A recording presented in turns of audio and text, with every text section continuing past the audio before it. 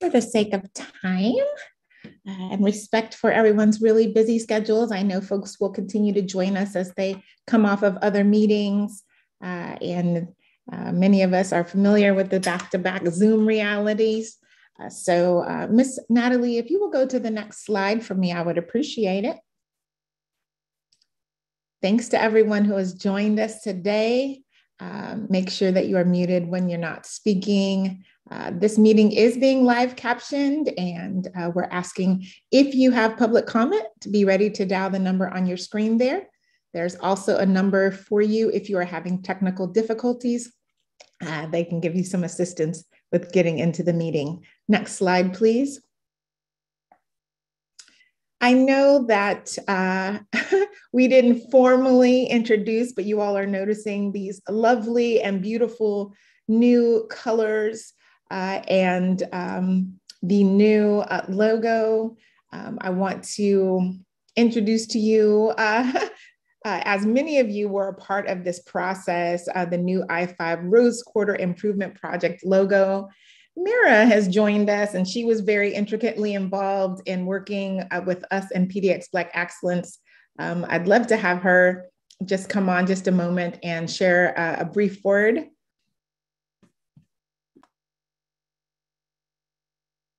You are muted, Miss Mira. I'm sorry, I'm moving too fast. Hello, everyone. Happy Black History Month. And it's my pleasure to take this time to introduce the new brand. And by first acknowledging the discovery process that many of you were involved in with the lovely and talented Jessica Stanton, principal of Stanton Global Communications. She told me about the time that she spent with many of you getting your stories and just to thoroughly inform this process of developing not only a new logo, but a new brand overall. And just thank you for generously giving your time, hearts, and minds to that process. And later she passed the baton to PDX Black Excellence. And they are a collective, they are a creative collective of made up primarily of Black men who are of the younger Gen Z millennial group, very young, a lot of creative energy, and founded by Raylan Jones. He's a Portland-based entrepreneur and events manager with a profound passion for connecting people. And his partner, Jaron Simmons, is a Yale-trained graphic designer who's spent years in Brooklyn running a design studio, and now he's here in the community, and he's a multimedia artist too. So we were very fortunate to connect with them and further develop this new brand that we're seeing here today. And I'm going to share the style guide that Jaron shared with us here in the chat in a moment. But I just want to say it's one of the most comprehensive and best style guides I've ever seen. And my standards are high. I cut my teeth at Essence Magazine. So you can't tell me nothing when it comes to design. So I was very impressed by Jaron's work. I'll share it with you all. And if anyone has any questions, please don't hesitate to reach out. Reach out to Erica, who can reach out to me with, who can address any questions about the brand. But the logo is lovely. The photography style is fabulous. And we're working on a new website, which we can't wait to roll out this spring. So I'll pass it back to Erica, and I'll place the style guide in the chat. Thanks, Mira. You know what, Natalie, if you could go back one slide, I think there is a bit of a clearer version, one more, there at the beginning. So you all were intricately involved in this rebranding ideal from the beginning to choosing a concept. And so we want to just thank you for the input. We hope that this is infusing new life into our time together, our commitment to doing something different with this project. So thanks again for your participation in this process. All right, if you could forward the slides for me, thank you. So today, back one slide, please, Miss Natalie. We are going to have a time for public comment. Then we're going to have some project updates as we normally do, with some exciting news to share with you today. And then we will dive further into some design updates, some information around early work packages A and B before we end our time together. So next slide, please. Our principles of agreement. Your voice matters. And if anyone notices the change here, be authentic and genuine. We are hoping that you will continue to bring all of your authentic self into this conversation and to listen for understanding, to deal with the issues and not with people. Often in such a passionate environment and our hearts towards our community, we may experience some discomfort, but we ask that you would remain respectfully engaged. And we can't solve everything today, but we're hoping that each time we get together, that we are moving the dial forward. So we're asking you to expect and accept non-closure, but to continue to work collaboratively as we advance our community. Next slide, please. With that, we're going to have an opportunity for public comment. Mira, will you be helping me with the public comment this evening? I can, but I don't want to step on Natalie's toes. Okay. Miss Natalie. I think it's Natalie. Yes, ma'am. Thank you so Either much. way, Okay. No worries. I'm prepared to do it. So. Everyone is so eager to participate and help. I appreciate you all. Miss Natalie. Excellent. Thank you, Mara. Thank you, Erica. At this time, members of the public are invited to make a verbal public comment by phone at this time. If you wish to do so, please dial the phone number shown in the upper right corner of the slide. And then when prompted, enter the meeting ID and passcode shown below it. After doing so, you'll be placed in a virtual waiting room until your turn to speak. And when the time comes, we will invite you to unmute yourself and speak your comment. Speakers will have up to 2 minutes for their comment and will be muted at time. And if you'd like to provide more extensive comments beyond the 2-minute limit, to the members of the HAAB, please see the options listed on the meeting agenda. And if you are joining us on the live stream, please remember to mute your speakers to minimize feedback. And with that, I'm looking to see if there are any members of the public in the waiting room indicating that they would like to make a comment, and I'm not seeing anyone in the waiting room at this time. So we can just give it one more moment, Erica, and then see if anyone joins. And that sounds good. Great.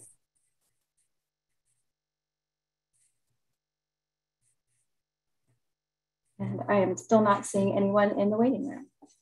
Thank you, Miss Natalie. Well, then we can go to the next slide. For those who may join us who are at another time, would love to give public comment. There are many ways to do so. Please take a look at the agenda and avail yourself to those instructions. With that, I will turn it over to our project director, Ms. Megan Channel. Thanks, Erica, and good afternoon, HAAB. Good to see you again. We've got a couple updates today. I'm going to start with an update on the environmental process, and then I've got some good news to share going forward as well. So by way of the environmental review process, I think since our last meeting, there has been an update to how we're proceeding with this as it relates to carrying forward the proposed Hybrid 3 highway cover design concept. So as you know, ODOT and the Federal Highway Administration were moving forward as we expected to do an updated environmental assessment process for the proposed Hybrid 3 concept. The modified project design with Hybrid 3 does require that additional study by updating our environmental review. I think since our last meeting, and I know I sent an email out about this as well, and I'll address that in a second, but since our last meeting, the original environmental decision document that was published by the Federal Highway Administration, which is the finding of no significant impact, was rescinded. What that means is that the prior federal approval for the baseline project will now be updated with this new and updated environmental assessment process that we are going through to evaluate the proposed Hybrid 3 highway cover design concept. So it does extend our environmental review schedule by about 5 to 6 months. So originally we were expecting our updated environmental review to be done in summer of 2022. We now will be complete with that at the end of this year.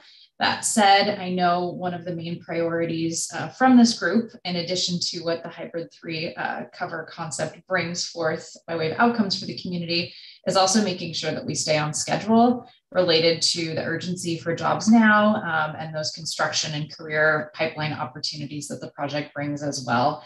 So even with this updated environmental review process, we do stay on schedule to start construction by late 2023. So again, it's a process we always knew we had to go through, but with the recent information and correspondence with our federal partners at the Highway Administration, we now have just more certainty on what that process is. I also want to acknowledge that you got an email from me, likely moments before media hit. And so I just want to apologize to you and probably how abrupt that was. I don't feel like we gave you adequate time as our partners on the HAAB to have that information and the context before you were seeing it hitting the media. So for that, I just want to apologize. Our efforts going forward, we will do better.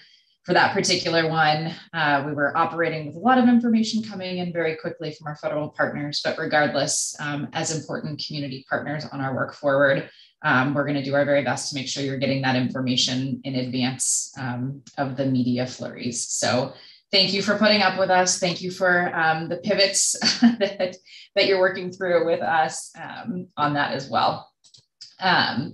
By way of good news, I also want to share, I know I've been kind of giving updates on the governor's letter of agreement, and I feel like maybe I stole my own thunder by sending an email out in advance of this meeting, but the governor's letter of agreement is signed and finalized with the governor's office, City of Portland, Metro, and Multnomah County, really codifying that support for incorporating the proposed Hybrid 3 highway cover design concept into the project. So this is a really exciting moment, not only for the project, but I think for the HAAB, for this group, that recommendation that you helped carry forward in your leadership through that process is now framed up in that agreement. So thank you to each and every one of you for your hard work through that process.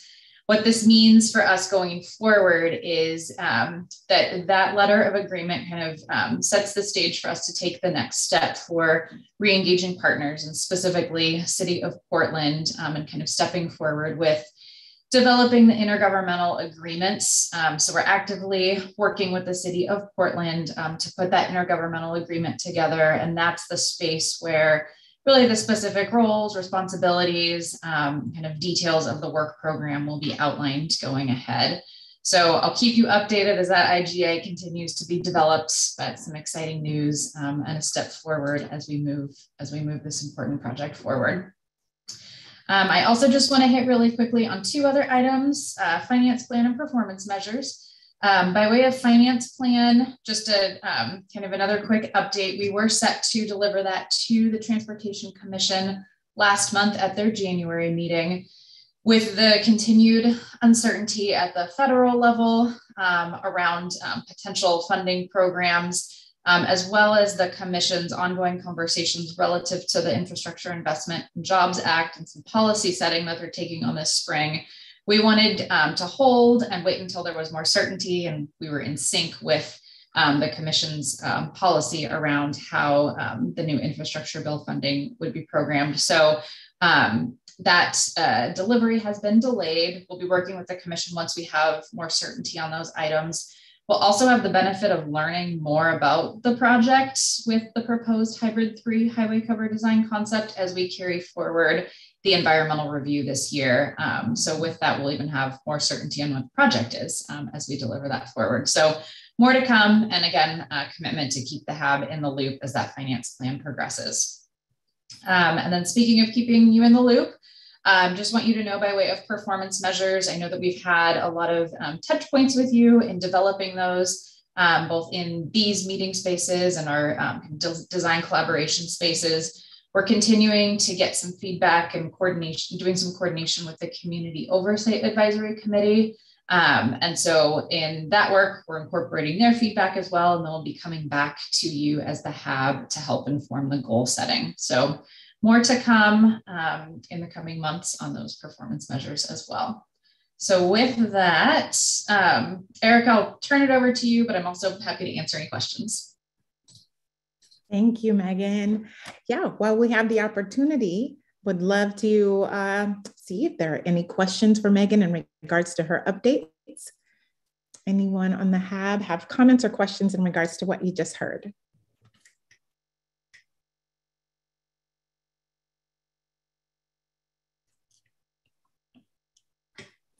Yes, Erica. Kevin Modica here. I do have some questions. How are you?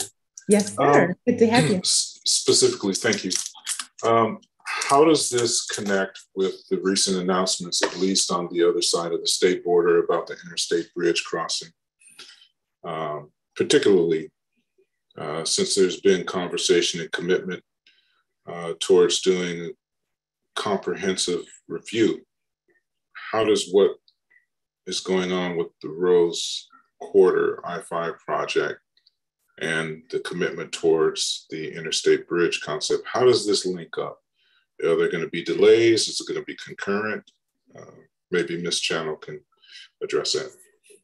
Yeah, absolutely. Thank you for that question. So the efforts that we're taking as part of the Rose Quarter project by way of the environmental review process and analysis, that's going to continue to carry forward on our schedule, sort of separate and distinct from the Interstate Bridge Replacement Program. That program continues to maintain their schedule and process forward. We remain coordinated, but the actions that we take as part of the Rose Quarter project are really separate and distinct from the actions that are being taken as part of the Interstate Bridge Replacement Program. That said, we know that the two efforts combined can have a significant impact, along with investments in multimodal elements in the Oregon Toll Program. All of that is playing together to really address our regional transportation needs too. So I thank you for that. I think my question still looms, right? Because there's concern from the constituency about both projects and the impacts. And so, you know, there's multiple layers, such as moving Tubman, such as the environmental impact statement, such as other design components that are going to impact inner Northeast and North Portland. So I know that the Rose Quarter money has been set aside for previous funding, but is there going to be any added delays that you can forecast with the interstate bridge crossing issue still on the table? Yeah, and again, that's a good question. I wish I had a better crystal ball for that. That said, knowing what we know today, you know, for the Rose Quarter project, you know, we aren't foreseeing any further delays. We know that we have a lot of work ahead of us, again, for the environmental assessment process and review. And, you know, Kevin, answering a lot of those questions that you pointed out to make sure that we're, you know, addressing the community questions that are coming up around the environmental effects. Simultaneously, you know, Interstate Bridge is working on that as well. Both projects, both are still in need of funding. And so we're continuing to kind of work with federal partners and kind of see what those different options may be by way of funding. But to, I guess, directly answer your question, as it stands today, we remain on schedule. And as far as I know, the Interstate Bridge Replacement Program also is kind of maintaining their schedule, given a lot of the questions that we still have to answer. And once the I-5 Rose Quarter project begins, will there be a grandfathering in of the HAAB for considerations of what those impacts are going to be with the crossing project? Or is that going to be a whole new committee structure set up and starting over? Will the contractors that do the work for I-5 Rose Quarter be automatically qualified for the bridge crossing work, or will it be a new process? And I promise I'll stop there. No. These are really good questions. I appreciate it, Kevin. What I'll say is, you know, the HAAB has been stood up specifically for the Rose Quarter project. That said, I think we can all acknowledge that your leadership expands beyond just the 1.5 mile segment that is the Rose Quarter area. I do know that the Interstate Bridge Replacement Program does have their own kind of separate and distinct community engagement and advisory committee process. I'll be honest, I don't know enough to be able to speak to that. But I can commit to, at very least, Kevin, taking that comment and question forward to see how the Interstate Bridge Replacement Program is considering their engagement moving forward. I appreciate that, and I think it would be important for both groups to meet or have some type of relationship with one another, as I'm sure the same concerns exist on either end of I-5 corridor through Northeast and North Portland. Absolutely. I appreciate that feedback and kind of bringing forward the broader kind of regional perspective in that too. So thank you. And prior to Ms. Sharon Gary Smith, I'll also say, my colleague, Janelle Bell with Espousal Strategies is key to some of the community engagement on the Interstate Bridge Replacement Program. And we have been all along talking about how we can work collaboratively, knowing how small our community is here and that leaders are pulled upon in so many different areas. And so, Mr. Modica, just know that along with Megan's carrying forward, we are trying to make sure that there is a seamless collaboration in regards to all of these investments in this area. With that, I'd like to call on Ms. I appreciate that. Yes. I appreciate that. Thank you. Yes, sir. Ms. Sharon Gary Smith. I will say thank you so much, Kevin, because now he has taken most of what I was thinking and wanting to ask, and he was very specific and direct. And I think that as we are creating new ways of engaging, of influencing, and of determining what happens in and around our communities to the greatest benefit in these times, that I would hope that not only is it taken back by an official of the organizations that are engaged, I'm speaking specifically of ODOT, and then the I-5 corridor, and then we're talking about the interstate bridge, and that there be a very strong recommendation from the HAAB that the engagement of communities that are not competing, but want to cooperatively realize what we haven't up to this moment, that it be a recommendation that an opportunity and opportunities be granted for us to hear, for us to verify the recommendations that are similar and even those that might be different,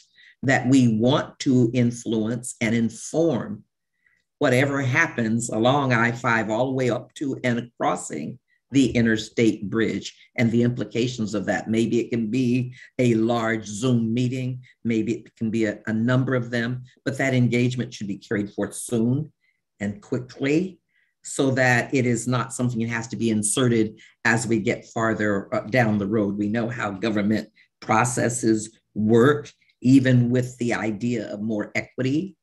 And so what I appreciate is that the NAACP, we have a representative on the equity body of the I-5, and many of the questions and the very clear statements that Kevin Modica made are being raised among members. There's not necessarily agreement on all of it. There's not always cohesion. We've experienced that.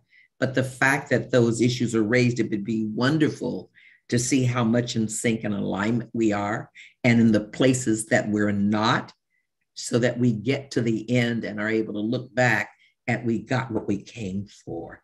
And so I would really encourage, if we need to sign on to something as the HAAB, we've been having wonderful opportunities with the governor, with the state. And so I would like to see that either as a model or something that is implemented and continues to get to the goals that we have. Thanks so much, Kevin, for setting it up. You're welcome, my sister. Thank you. And thank you for listening and hearing, Megan and Erica, always. Absolutely. And kind of feeding feeding off of that as well, and kind of Kevin, to your questions kind of around the environmental process and funding too, I think, you know, moving forward, a way that the HAAB and the COAC can get involved too is, you know, as we're looking for that support from elected officials and expressing interest and ensuring that the Rose Corridor project or investments in I-5, you know, are in line with, you know, the federal funding opportunities. I think there is an opportunity for the HAAB and the COAC as well, either separately or in partnership, to provide, you know, a letter of support or communication in the future to kind of expressing the priorities and recommendations of this group and the community as it relates to how we move the project forward too. So I know that Tia Williams was with us several meetings back, and I think maybe started to identify this as an opportunity, but I'll bring that back to the table as well, if that is something of interest for the HAAB to carry forward as well. Thank you, Megan. Appreciate that. Miss Natalie, if you will put the slides back for us. I know I may not do it justice. My sister Amber is not with us today. She is attending to some personal issues, but I wanted to just alert you all that on this week, on the 17th, the COAC will be celebrating the finalization of their diversity plan and adopting that. And so that is a really exciting, as other colleagues and members of the community have been laboring with the CMGC and with the project leadership and with ODOT around what the diversity plan would be. And so they're going to have a celebration for that on 17th, which is on Thursday, to adopt that. So we wanted to highlight that this evening. If you all have capacity to join them, please do so. Next slide, please. I think we can go to the next slide. With that, I am going to be turning it over to my colleague, Steve Drahota, and we will be talking through some of our design updates. Steve? Thank you, and good afternoon, HAAB members. It's been a while since I've had the opportunity to speak with you, so I'm glad to be here. Before I turn it back over to James and the rest of the urban design team to really dive into some of the details that we'll provide an overview for with this update. So I'm going to talk about two things. First, a little more detail to that environmental review process, that update that's happening. And Mr. Modica, I heard your question, and I'm hopefully going to answer with a little more detail about exactly what is this project updating and what does it mean. More of a focused project look as opposed to the composition of projects that ODOT is running with, but hopefully this provides some of that detail. And then ultimately, what is this project going to be building and how is it going to be built in different phases called work packages. So those two topics, and then I'll get off the stage and then let the fun continue to happen with the actual detailed design elements. So next slide, please. So first talk about that environmental review process that's updated that Megan referred to a few minutes ago. We can go to the next slide. I'm going to start with an overall corridor look. So this, like you guys all know, is our project corridor limits highlighted in red. North is up. So as you extend north, you would extend into the interstate bridge replacement project. But really, we're just talking about what the project limits are for the Rose Corridor improvement projects and then how it is being impacted by the changes that, frankly, the HAAB was right in the midst of throughout last summer, leading to that highway cover option that we have now, the hybrid 3 cover option, which is right in the dead middle of this picture that shows those series of green intersecting streets that run across I-5. So as we go to the next slide,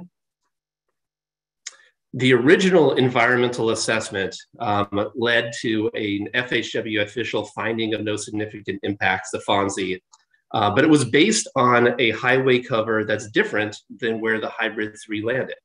And the highway cover that it originally had in it was actually two separate highway covers split by some amount of space. In this graphic, it was split by this triangular voided section. So it didn't really have the opportunity to complete all of the important opportunities for improvements on top of the highway cover that the hybrid 3 option led to. So this is what was based in the original environmental assessment. And so the question, as we go to the next slide, is how did that environmental process, the environmental review, change by having the hybrid 3 concept, which is now shown on this page. This change in the hybrid 3 concept, and this is what Megan was referring to when he said, we always anticipated that it would result in some form of change. Well, FHWA said, you know what, instead of just augmenting through the FONSI, rescind the FONSI, go back and update the reports to properly reflect what this new highway cover was, plus some of the other streets that connect into it, and the way that the whole project really changed because of this really important hybrid 3 concept that was implemented. So what does that mean? Well, let's go to the next slide. So number one, the largest, most obvious change is the fact that the highway cover itself was both lengthened along I-5. So you can see the darker sort of charcoal shading overlaid on top of that blue, those 2 blue patches that were below it. So it extended north and south a little bit and filled in that gap in the middle. So you now have one contiguous single highway cover. It also widened the highway cover a little bit to allow for, if we go to the next slide, this revised southbound off-ramp and on-ramp. And so during the summer months, we talked about what does it really mean to have a different method to get off the freeway when you go southbound or you get on ramp to go southbound. So you're on and off ramps. And what that meant is you had to widen the highway cover to allow traffic to get underneath it to now get to a new location to get off the freeway and then really maintain that same point to get onto the freeway that exists today. But a pretty significant change compared to what we had before. It also, if you go to the next slide, please, modifies a couple of other items. Number one, it takes that green loop crossing and locates it on top of the highway cover. So basically it shifts it to the north just a little bit onto Weidler Street or just to the south of Weidler Street. So the project is still providing the overall green loop crossing, that connection that's really important to the city. It's just locating it in a slightly different place, slightly further to the north on the highway cover itself. And then last, a really important point, if we go to the next slide, it adds back in the Flint Avenue, the Flint Street crossing. So in the original concept, if you can again look at that light blue that's underneath, the Flint crossing was actually severed on the east side of the freeway, and you had to connect over to Vancouver to get across. So instead, the extension of the highway cover maintains Flint Avenue and really maintains all of those street network, that complete street network that exists today, in order to recreate it, and then adds in that additional space for potential uses on top. And so this really is kind of the hallmark changes that come with the project that the updated environmental review process will run through and make sure and verify for resource and impacts. There are other more, I guess, subtle changes that are associated with this. And it's one of the reasons why there's other potential impacts. And so a full sweep across all of the technical reports to say, okay, how does this change influence the findings is really what this process that we're going to be looking at over the next year will be about. So if we go to the next slide, this slide highlights, and it's a little bit hard to see, but if you really look at that darker blue highway cover, the potential for buildings. And this is what is so fascinating and frankly awesome about this project, is this opportunity to build multi-story buildings on top of the highway covers at certain locations, and the opportunity to assist with a redevelopment potential off the highway covers. So one of the key things about the ODOT project is that the buildings themselves aren't necessarily going to be built by ODOT. The project is, the highway cover is, but what happens next is it supports a redevelopment effort by others to allow whatever is decided to be placed on the highway covers to unfold. And so one of the challenges as an engineer is, how do you predict what the future will be, not knowing what the future will be? Well, that's what over the next couple of years, working with the city and other external agencies will resolve in, is how should we design this highway cover to support whatever this future build out would be from a building standpoint. So it's exciting to be at this place And we have to look into that as part of this environmental update. All right, next slide, please. So from a timeline standpoint, the takeaway is the star at the end, having this updated NEPA or environmental decision by the end of this year, late 2022. To get there, we have to go through a series of steps. The first step is updating those technical reports. So really the whole litany of different reports to assess impacts. You then take that information and put it into a supplemental environmental assessment, which is really a document that carries the various impacts and analysis into it. It will go out for public review in the middle of summer, and then ultimately be updated to, again, land at the end of this year with this NEPA decision document by the end of the year. So really, when the question was asked about timeline, how long will it take, there'll be additional delays. This process gets us to a conclusion of the updated environmental impacts by the end of this year so that construction can happen and start by the end of 2023. All right, one more slide and then we'll pause to see if there's any other questions. So about those technical reports. So what are those things? It's really a different technical study that takes the information that was developed for the original project and then updates it based on the changes that I showed a few slides ago.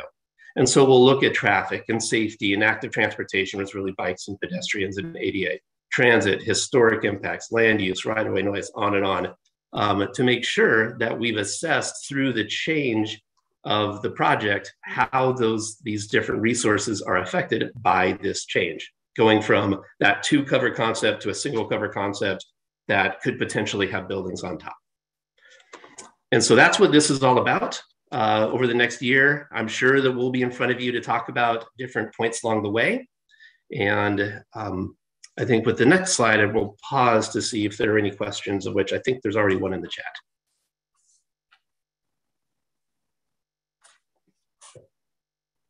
Ms. Sharon, did you want to elaborate on your question? I was just asking, just listening to Steve lay this out, and it was exciting to see it literally in some form.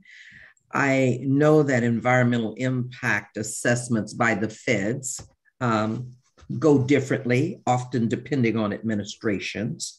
But I'm trying to understand, based on how you laid out what we asked for and the rationale for the hybrid 3, what kinds of questions from past experiences do you envision might catch the attention of the feds with this redesign and the purposefulness around it?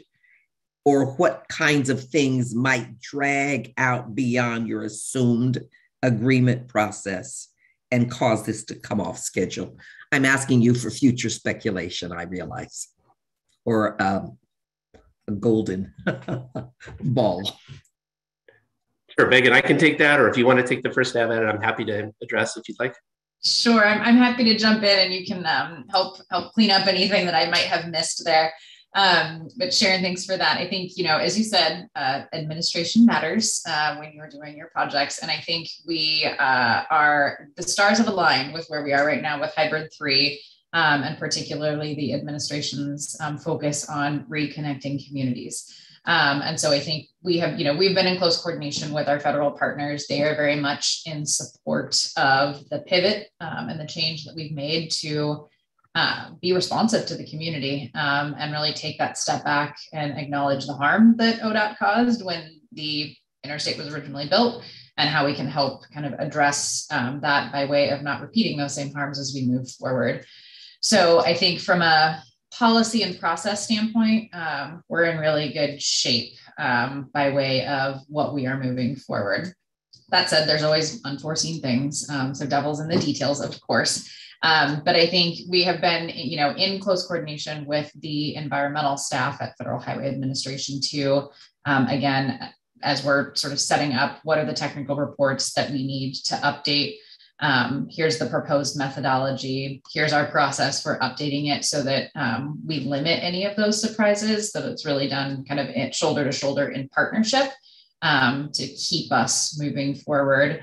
And make sure that we're following, the right federal regulations of this administration too, and making any updates that we have there. So I'm feeling pretty confident about the process we have. But Steve, I'll let you chime in with any further detail as well. Well, you gave a very thorough and complete answer. I don't know if I have much more to say. It's the classic "what keeps you up at night" question, and I think the answer is because we're in the midst of the technical reports. Essentially there are changes, there are differences, especially with transportation patterns, and so we want to understand the impacts of that. But we feel very comfortable that this process is going to lead to a similar outcome of finding no significant impacts at the end. Only FHWA can declare that. But that's where we're anticipating this to go. And we want to make sure we do a thorough and accurate look across the board to make sure that there isn't any surprises that comes from this movement towards a hybrid 3 cover. So that's where we are. I kind of think of this as more of an administrative change as opposed to something that's more significant. But it's important for us to walk through and be objective around every single one of those technical reports to see if there is an impact that we weren't anticipating when this conversation first happened.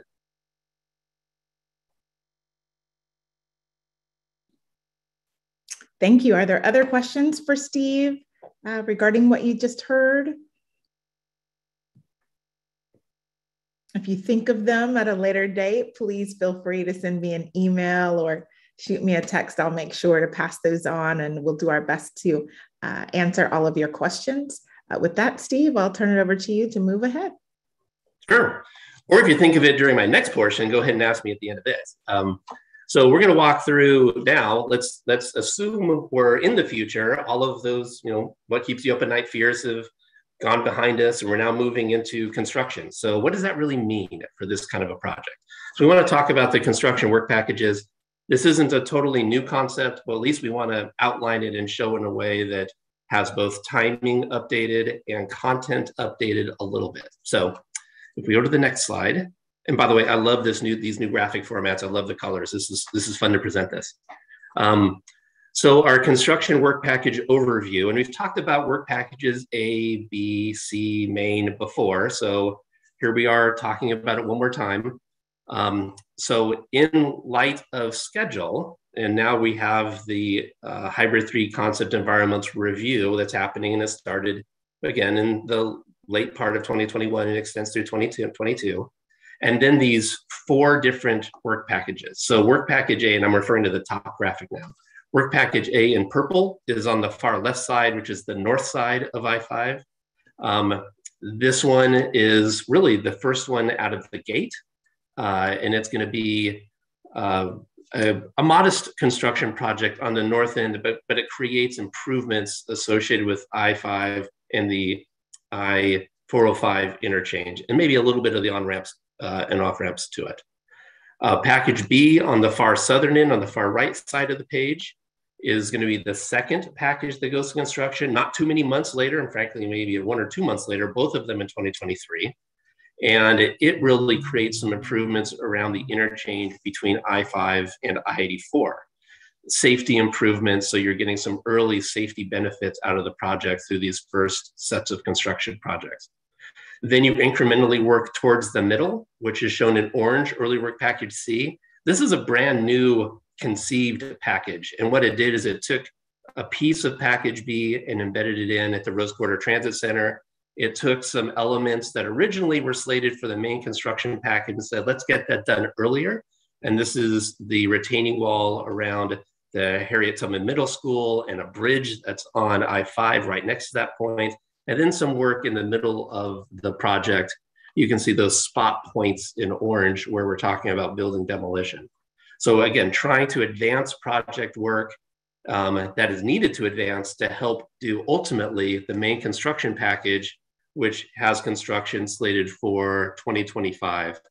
And this is really the heart and soul of the project, with the highway cover being the focal point of it. But there's a whole slew of city street infrastructure improvements that are coupled with that highway cover. So that is the overview. We're gonna let's progress forward, if we could, for the next slide, talk with one slide each, so just a little tidbit into each one of these work packages. So next slide, please. So package A, again, this is the far north end of the project in purple. It's hallmarked by, again, the interchange, I-405, I-5 improvements, some off-ramp improvements to Greeley Avenue, some retaining walls, some stormwater facilities, all of this to help get the project initiated, launched in 2023. What's really important about all of these early work packages is that it creates the ability to have disadvantaged business enterprises, DBEs, start on the project earlier. And the set or the suite of early work packages A, B, and C leads to some early estimates of about $30 to $40 million in DBE construction work. I will say that these are early projections based on some earlier designs. We're now at a 60% submittal for early work package A, and the contracting team is looking to update those numbers based on that information. And so this is a bit dated, this $30 to $40 million range for the early work packages. And so more information can come in the future as more design information.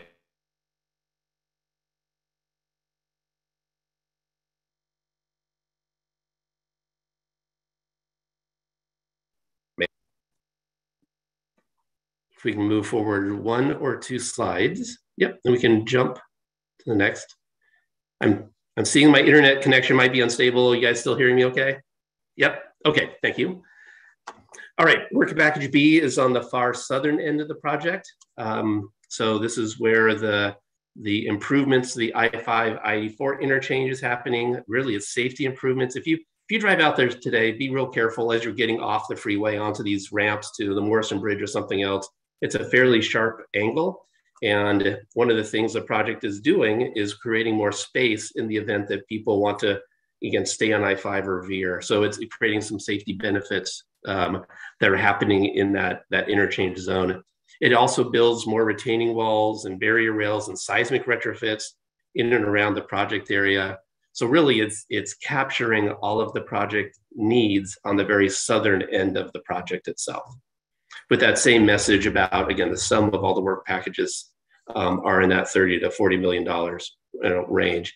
This particular package is nearing the 60% point. So we're sort of chunking right along in terms of design progression. And every time we have a major percentage milestone, we hand it over to the contractor to price the elements out, and then ultimately to update how they best see fit using the DBE community and the rest of their forces to construct the work. All right, if we move to the next package, early work package C, this is that incremental movement towards the middle, where again, we're anticipating work to start as early as the first quarter of 2024. So again, right after those first 2 work packages. And it's, again, about creating some improvements on the freeway, creating a northbound auxiliary lane that extends from Broadway and ultimately starts to free up some space for the contractor to start working in the area that's ultimately the main package. And so if we move to the last slide, the main construction package itself, it's really, again, hallmarked by the highway cover, the local street improvements, and all of the work that's going to be facilitated to land on what is this covering going to be and how might the whole system be reconnected again when it's all said and done. Because of the scale of this particular package, the DBE numbers, both in dollars and percentage, tend to go up. So in this roughly $90 to $120 million range. And again, this is based on some early estimates, and as more information is known, these numbers for DBEs will be changed in the future as well. So with that, I think that's all the slides I have. I'll pause here and then get off the stage and let James and the team talk about other fun stuff. Sounds good. Mr. James McGrath. Happy to go, but questions for Steve on the packaging. It is directly related to what we'll talk about next, but if there are questions, let's hear those first. Indeed. Any questions from the HAAB?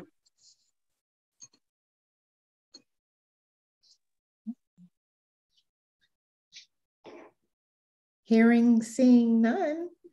Always know that if they come to you, you can raise your hand and we'll acknowledge. So James, to you. All right. Thank you for having me and my colleagues, Bill and Marianne, whom you've met before. We're going to partner to step through a bunch of important work that needs to happen and flows from the schedule and the packaging that Steve just explained. So I'm going to share my screen and we're going to use the Miro board again. And this is intended to be a dialogue. And so please feel free to interject. Can everybody see my screen? It's zoomed way out, and I promise to zoom it in and make this legible and useful in just a moment. So as Steve said, early work package A is first out of the gate. It is up, generally speaking, north of Harriet Tubman Middle School and the Russell Street overcrossing. We have two key topics we want to talk about with you tonight. One is the bridge that goes over Russell, the new bridge. And the other is the wall that is adjacent to Harriet Tubman. It has two faces, both the highway face and the community face. We're going to talk about specific ideas that we want to put forward to you, and we are hoping for specific choices and feedback from you. If we have time, we'll move to early work package B and get a little bit ahead of some of the topics that will become more and more pressing as that part of the project heads towards a 60% design milestone and then a 90% design milestone right after that. If we have time after that, we'll talk a little bit about overarching thoughts about how the urban design elements, the betterments, and community partnerships can continue with some focus. So three big ideas to discuss today, and we'll start first at the north end in early work package A. Is my screen updating for you? Okay. So the first is there is a new bridge that is built over the Russell Street on the eastern face of that. And I'm going to zoom into a plan that describes. So here we are on Russell Street, and there's a very thin bridge, but a new bridge that goes over Russell Street. And you would see that bridge as you were traveling from east to west down the hill into Russell. You will see that bridge. And that bridge here's a plan drawing of it, is relatively thin in comparison to the width of the highway now. But it will be conspicuous. It will be new infrastructure, and therefore we get to design it the way we like. So that's what we're going to dive into. That's a little bit of wayfinding, but I'm going to hand it to Bill to talk about the big ideas that we have, which are casting things into place on that actual bridge, attaching things later to the bridge, patterns, steel cutouts, words. And then there is an idea about how we might be able to improve the existing bridge on the west side, looking east as you travel up the hill. So with that, I'll turn it to Bill, and Bill, guide me, and let's do this together. Yeah, there you go. Great. Thanks, James. As James just mentioned, we have these three types of treatments that we're looking at for this location. I think one of the things the urban design team recognized overall is that these are the three, these overpasses here, Rose Quarter, and further down the other intersections are real key opportunities where you're going to have the most pedestrian traffic of anybody that's going to come into contact with this project for some time until at least the covers are at least done. So what we're trying to do is really create an experience here that, in terms of what HAAB may be looking for and objectives, some way to help brand and identify this area as an Albina district area. And so we've looked at these treatments, as James have talked about. We've got the guardrail where his cursor is now, which basically sits up on top. I believe that's about 16 feet or so above grade. That's right. That barrier is something that's going to be linear at about 4.5 feet of height. And so what we've looked at is trying to come up with patterns of what patterns can we use that might be a good branding and a good image and wall treatment to use along this path. Again, this is just some examples of geometric forms, maybe heritage patterns of some type that we've been looking at. Zoom out a little bit more. Yeah. But these are things that could be easily cast into and decorate those barriers along the wall up above along the freeway. James, you want to go a little bit more to the right and look at those other patterns? Yeah, I'll just say that this is one pattern that we've found that seems to resonate with some of the shape families and language of the mud cloth patterns and the other patterns that Bill has highlighted, but it doesn't have to be that. That's what we want to get into with you as one of these ideas. And there are others. A lot of these are, we're looking for things that are available in the market before we jump to a custom form liner. Right, great. I think the other, we can probably go down to the attached panels. Yeah, let's move through all three ideas and then we can have a discussion about this. Okay, so here we looked at the bridge. And again, this is from the west side. These are you're gonna see 4 different schemes that represent a lot of different ideas. But here again, the concrete crash barrier we're looking at, in this particular case, it only goes down, you know, it doesn't hang below the deck. But here's an opportunity to do some sort of lighted sign, or as the image was to the left, kind of a lattice of some type that could be put and highlighted up on that screen, so it could be lit at night. Have some presence during the day, could be lit at night, so it's got some dramatic features to it. Off to the right. Oh, sorry, Bill. That's all right. Off to the right, we looked at an opportunity where maybe that wall treatment and that what we were going to do took on a longer and a little bit wider, deeper, because we have the opportunity to go below the deck. So this might be an opportunity, much as we've kind of shown here, maybe some sort of image, some sort of graphic, some sort of, in other words, there's a variety of images and there's a great location if you want to put something right there, because there's going to be a lot of visibility to people coming into that area. So it's a good way a good signature point. Off to the left, these are 4 different kind of schemes we kind of developed, which look at various different types of signage. Let's go to the top one.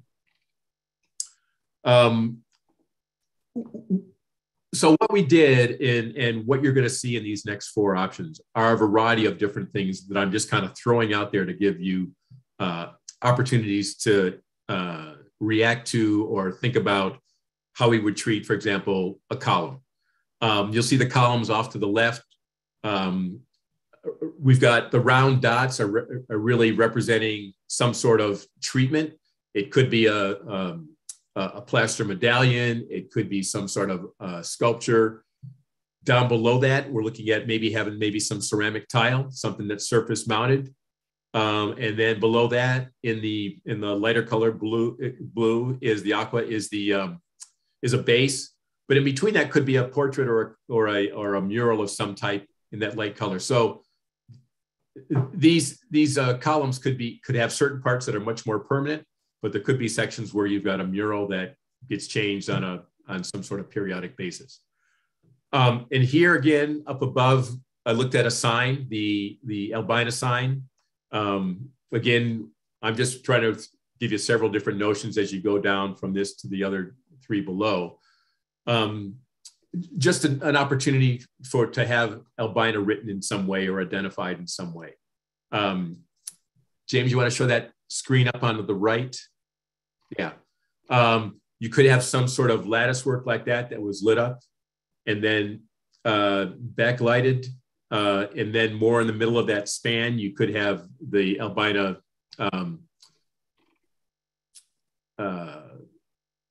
sign done in many different ways.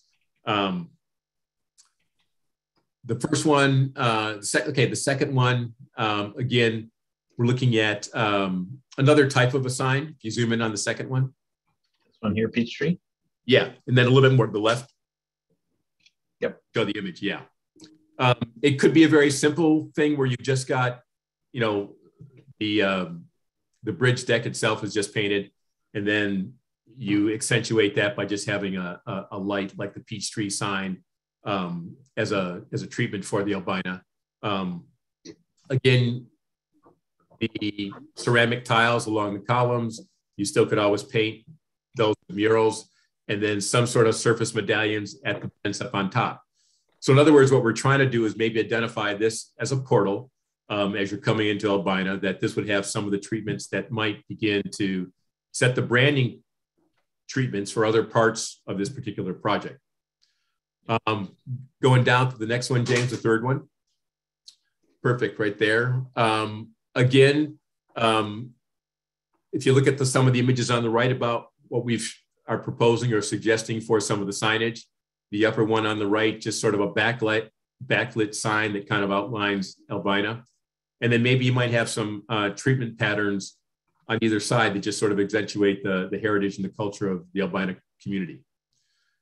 And then finally, the fourth one, I think, just more treatments of the sign, some different ideas of the tile, and then a different signage, stencil signage off to the right, where maybe this is if you get a little closer to that image on the right, yeah, something along the ideas of large letters that are broadcast, across the entire opening. So if you zoom back, what we're trying to do is just give you some options of what's most attractive to you. Are there things there that you really like or recommend? We're looking for some direction about which way to go and to come back with more information later down the road. But any thoughts about what you've seen? Preferences? More information? I think ultimately, there's two schools of thought at this bridge. Could be something that's pressed in and permanent. It could be something that comes later. You can see we're really attracted to the 24-hour, the ability to incorporate light. We do think and are working towards incorporating light, architectural light more broadly underneath the structure. But we're talking just today about what is the gateway? What does it feel like? What does it say?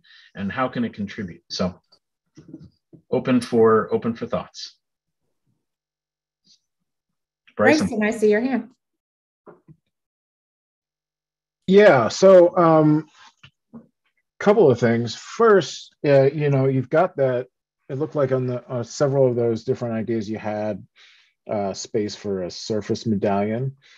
And, we've now got a new cool logo. And I'm wondering if that could be turned into the medallion in those sorts of things, because I think that would be kind of a cool, a little bit more localized thing. I mean, we probably would probably want to take off the text and just use the onion dome, but that could be something that could be that feature. Yeah, I've worked with a manufacturer in town who makes those medallions out of plaster and cement, and they can get incredible detail in there. So I think, from the design, other than the text, they could probably have all the detail that are shown in that drawing in the dome. So that was an idea I was really thinking about, would be really a great location for it.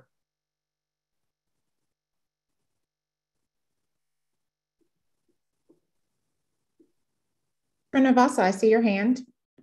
Yes, my first question is about the image in the attached panels, that image on the, yes, that one.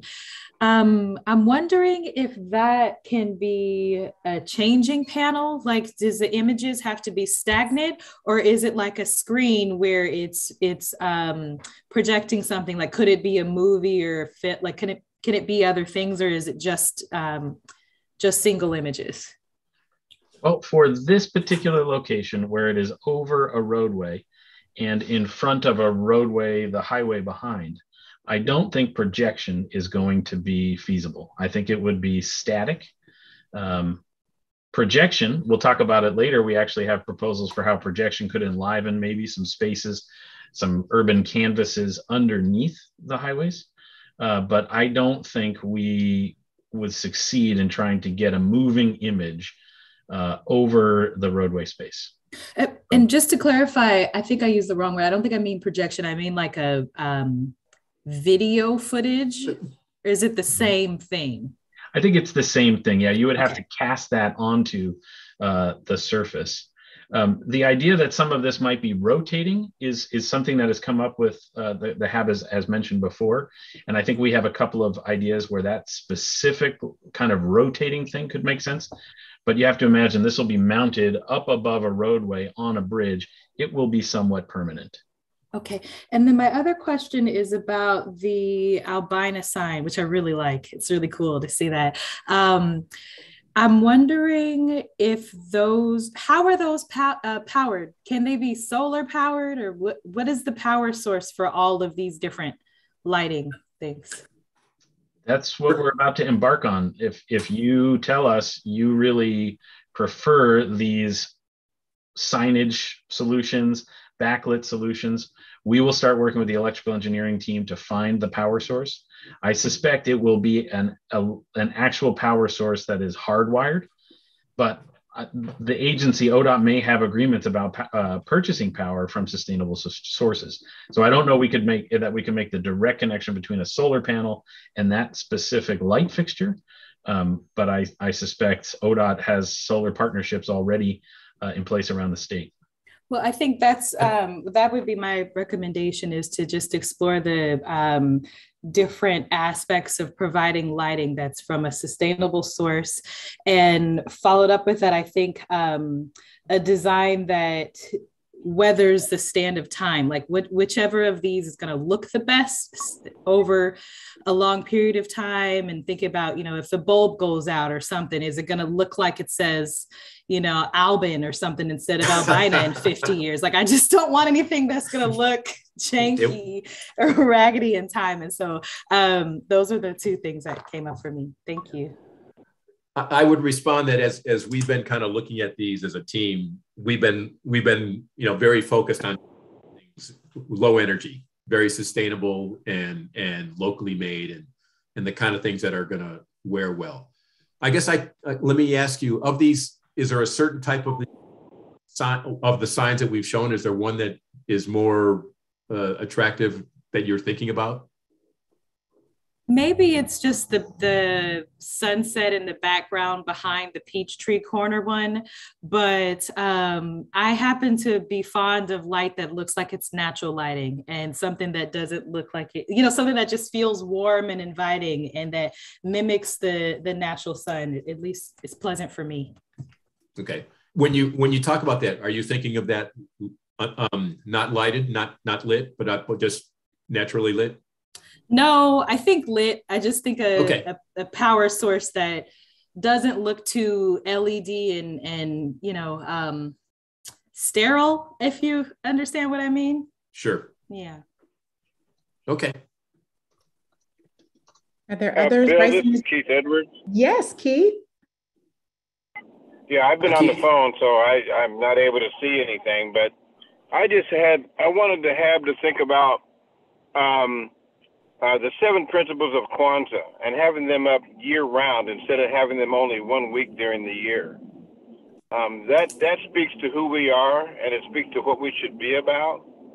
And I would like for us to consider that, and having those 7 principles located throughout that area, so that we have something to remind us about what we should be about on a continuous basis, not just 1 week or 7 days out of the year, but 365 days out of the year.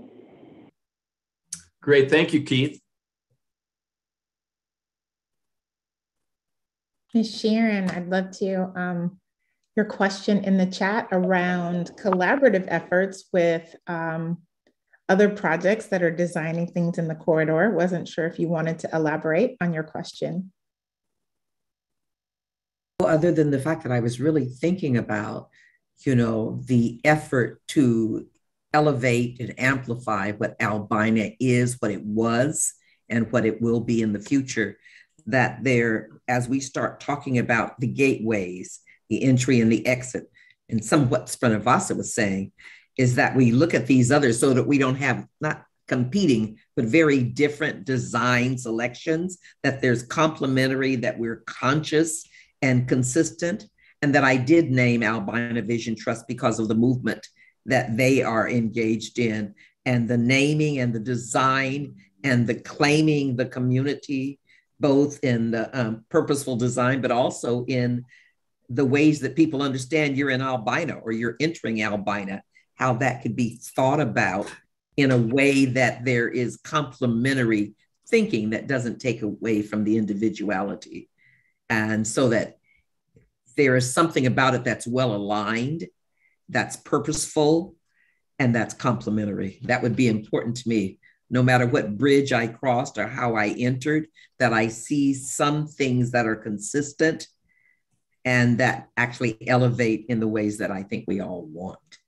So AVT comes to mind, and there are others, but I'm just thinking of where they are in their process and what is next. And they spent a lot of time around community input and design and what that means. Thinking of what Keith said also, how do you implement, collective work and responsibility? Right. How do you ensure faith and unity and those things are reflected and consistently? So thanks. I'm excited about all this, and I love design, and I'm not the person. I watch far too many shows. I love everything from flipping to rehabbing. So I would be lost trying to pick the panels and the attachments and the casting. You could send me there and wouldn't have to worry about me anymore. Ms. Sharon, thank you so much for bringing that up. I wonder, as we are working through the intergovernmental agreements and potentially partners coming back, if there would somehow be an opportunity for Albina Vision Trust to even present I know there are some things that are public in regards to the design, because I would say it is our encouragement that this project be collaborative with what other community groups are doing. I think that's powerful, that there be a consistency and collaboration. That to me would speak to us coming together to be able to see and say, yes, we want to be in concert with those groups. Great choice of words. I think you hit exactly the way we've been kind of looking at this approach and our approach in terms of dealing with this entire four intersections that we've been kind of looking at. James, you want to go down to just below and just talk briefly on the west side? I think before we move, I think Bryson also had some input here. Yeah, sorry, I wanted to follow up on what Srinivasa said, because I think I definitely support kind of her vision as far as the sign goes. I think that's a great idea. I also thinking about with the casting, if we've got kind of these other features that are going in different places, to maybe think about the casting after we kind of figure out where we're going with the various other features, so then we can just kind of get a casting that sort of matches whatever we put in with the kind of more colored features on that section of the bridge. And then the other thing I'm thinking is it would be nice to have, maybe we have a similar theme or a similar kind of overall style, but to have each different bridge and location look a little bit distinctive, so that as people are trying to figure out where they are, they know, oh, this is the X bridge, oh, this is the Y bridge, and you can kind of identify and orient yourself based on the decoration as well. Okay, so some degree of consistency, but also some degree of distinction that separates each place and identifies it as its own location. Yeah, kind of like a similar enough theme to know that you're still in the same area, but one location separate from another location, and you can kind of use those features to describe to somebody where you are or where they need to go. Gotcha. Okay, really like that, and I think Bryson, you're headed towards a conversation that we've been having about how do we bring some element of continuity. Maybe it is that the outside face of that crash barrier has got a consistent pattern, but it's the columns that let you know, no, I'm in this place or that place. It's the signage. And that is where we're trying to get to those things, and we can bring back proposals for. This would be contiguous. Anytime you engage as a human being in the project, you recognize this sort of pattern band, and then you'd know you were at Russell because it was this particular medallion or this particular column treatment. Right. Awesome. I see a hand from Miss Estelle. Yeah, I really like what Bryson was saying, and something that I kind of thought would be interesting for us to do is like as we go along each spot, talk about maybe the history of Albina. Like if we go by the railroad yards, have something about the Black Albina Railroad history, because there's a deep history of Black community and the railroad here in Portland, Oregon. So I thought that might be something to kind of add on, just some kind of historical reference point too, as a way to incorporate the community history. I don't know how we would do that, but I kind of thought that would be something.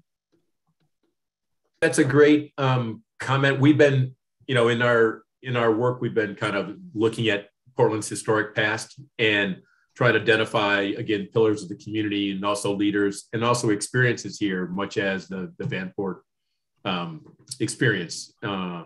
So again, that's great. That's great information for us to have, that's something that's of interest, because we can kind of continue to figure out how we can kind of work that into the design as we proceed forward. Absolutely. And I think we have been thinking a project like this is experienced and exists at multiple scales. There's a whole big project a couple miles long where what Bryson was saying is, what can we bring that's contiguous and makes us know that it's one place, elements of continuity. And then there are the places sort of at the medium scale, like when you're around the Russell area, right? And how can I know that it's specifically Russell? And then there's the thing that's right down at the human scale, where you can actually read and learn about the history of this place. And that is the piece that we haven't gotten to yet, but we see that as an overlay and specific insertions and specific stories that are legible by a person walking by, right? Really sort of trying to experience that project at a very, very precise and local level. And I do know that the Albina Vision Trust had developed ideas about historical narrative and a historical walk, and we would want more information to weave that in and make room for those moments, almost as a pedestrian walking around the project area. So I think there are ways for us to do it all, and this is really good feedback. Elements of continuity on the big infrastructure elements, elements of distinction when we get to, we'll say, districts or specific places. And then I think we also have a sequence of ideas that we haven't explored them in detail yet about how to relate to the individual when the individual is walking by and experiencing that project. Okay. Bill was wanting to move us along, and I think he's right. On the west side of the Russell Street, the infrastructure project isn't touching the existing bridge. However, I think we'd be remiss if we didn't say, maybe there's, this gateway's got two sides. I think we would have to do something lightweight and superficial, nothing that we can attach, nothing that we can stamp in. But this west side of the bridge is a candidate for us to paint something or, do something lightweight, but yet memorable. And these are some examples of, this happens to be undersides. This would really, we could think of this either as simple painting and words that the project team could develop, or it could be a commissioned mural piece, depending on your advice. Are there thoughts from the group?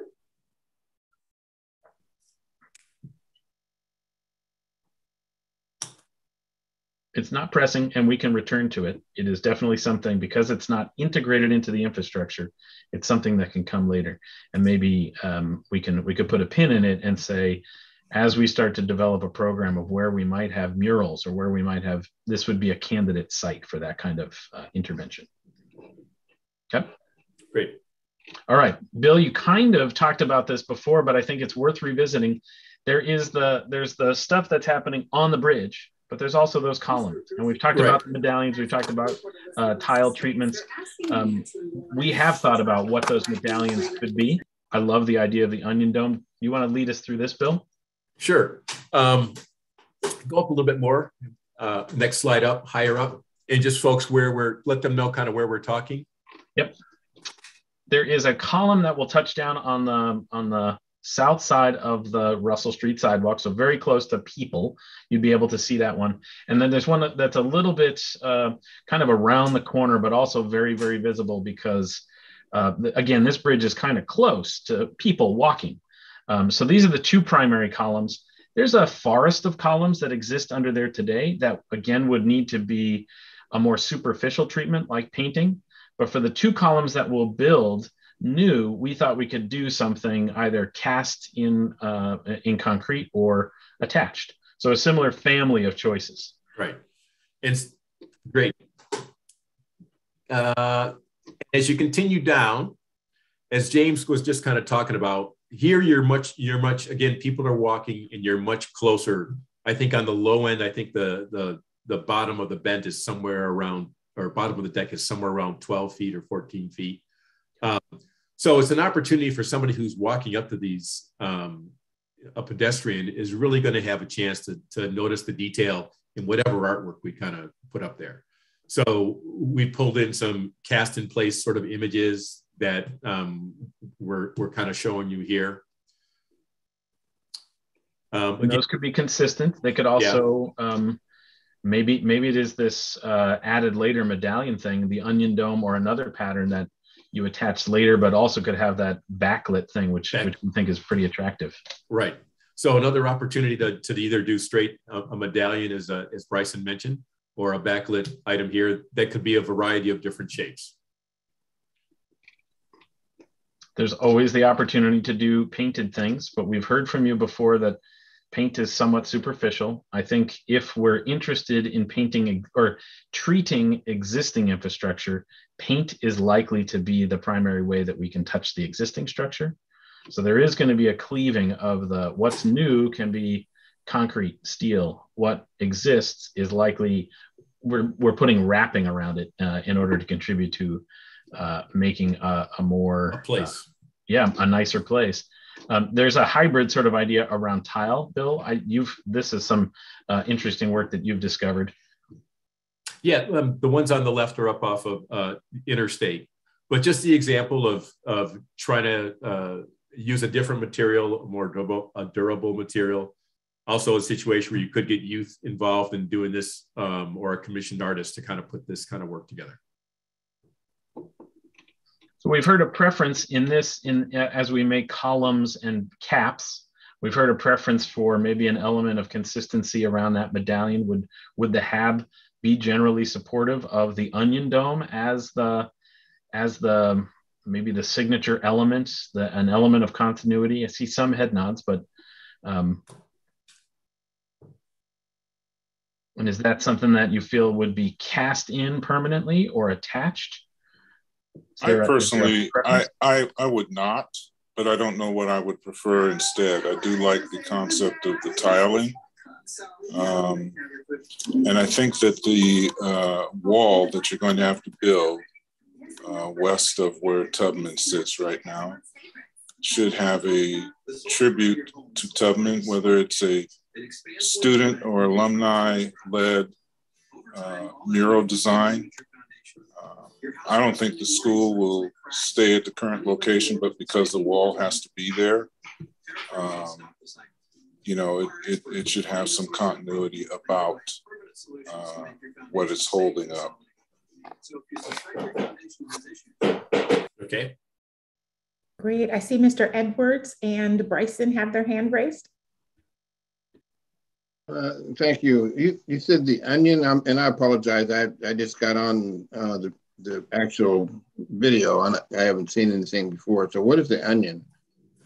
Oh, I meant to say the onion dome, which is it's the from the, I think it was called the Russell Block or the Hilltop site. That historic building had a really signature. It is the dome that's now in the park as part of the gazebo. Is that an appropriate signal or symbol to repeat throughout the project in a discrete sort of form on columns on the sort of structure itself? Yeah, sort of a little bit of a takeoff off the new logo that's just been developed. That's right. And I will do my best to pull up a visual of the Russell Street. Just one moment. Okay. I will stop sharing to allow that. I don't know if I can pull it up faster than you. Bryson, maybe while we're hunting for that to share with Keith, do you want to share your thoughts? Yeah, your question, your comments? Mute. You're on mute. Regardless of what we put on the medallion, I think I like the idea of having it have color. And so I would imagine that'd probably be easier if it was something that was attached. And, you know, I'd probably give up a little bit of permanence to get a little bit more color in that area. But kind of in the other direction, you know, I know John has mentioned before his preference for things that were a bit more permanent than just paint. So I do like the idea of having things like tile in certain areas, like the columns and such, to provide a little bit more durability to whatever we do. Okay. Just for reference, before I move to Mr. Washington, this is the historic Russell Street hilltop. And we're talking about this dome here at the top as a symbol. And their question is, would that be significant and acceptable as a repeatable distinguishing albina factor? I think it's important that it was mentioned before that, you know, we want to collaborate with other groups that are interested in what's going on here as well. And so I think it's important to, you know, get our opinion, of course, but also get the opinion of others as well. Our opinion is no important than other folks. Okay. Indeed. Mr. Washington, I see your hand. Yes, good evening, Erica, and thank you. You know, we in the Soul District have a large background on instilling art in the district. And one of the things that I'm consistently struggling with is damage to the pieces. You know, this whole notion of tagging and all of these types of things. So, and then earlier in the conversation, we talked a little bit also about who would be responsible, because when we start talking about art, it becomes a little bit of a different dynamic other than the parts that you guys are talking about, stamping and the consistency of stamping on concrete versus placing art on it. You know, I've had a lot of experience across the country in different places and looking at highways and putting stamps in like places like New Mexico, having the gecko on the side of the wall and these types of things that you can't damage too well. I mean, you know, one of those taggers can come in and tag over that stuff, but you can still see the stamp and the stencil and all that kind of stuff. But when you start putting art pieces up, that is a lot of busyness inside of that, and then you get a tagger that comes in, you'll be amazed at how quickly that scenario that's pleasant goes to looking very unpleasant, you know, because of the different kinds of colors and stuff like that. And it doesn't take a tagger much to come in, and before you know it, it starts looking like the hood. And so, you know, just cautioning you about how many colors you use, what's the art types that you use. If you're going to use things that you can quickly clean up, if you have to clean it up, if taggers do come in and tag on it, you know, the types of materials that you use, those types of things are going to be kind of important. But I think the simplicity of a piece also says a lot also, so it doesn't have to be too busy. And then, of course, the rotating screen stuff. I think that you can get away with a lot of that new technology on that. But again, it boils back to who's going to take care of if you got a building that we got to be worried about it in the 99-year lease, and we know who's going to be taking care of the bridge plate because ODOT's going to be owning the property. So when we look at the art, who's going to be owning the art and who's going to be maintaining the art if we're going to do art? And if not, then, then who's going to be making sure that these pieces have a 99-year quality, that as we go through our time, that it maintains a consistency, of quality, and that when people come visit our city and they visit Albina, that they're going to be impressed more so than just saying, well, there's some stuff that just been messed up, So anyway, that's just some of my thoughts on that. Very appreciated. Good thoughts. Mm-hmm. Yeah. Yeah. I was going to say, John, I think the other thing is that I think we're very aware that all we're trying to do is set up placeholders for a certain type of treatment. Mm-hmm. Work can be done later, and with comments like you just reflected, and also with input from artists about those issues you're talking about, durability and maintenance and all that sort of stuff. So really appreciate your words. So are you gonna, in partnerships, are you gonna do those people who take care of the art work? What's the name of that organization downtown there that protects and pays to have artists show the art? What's the name? Regional Arts? Yeah, regional art.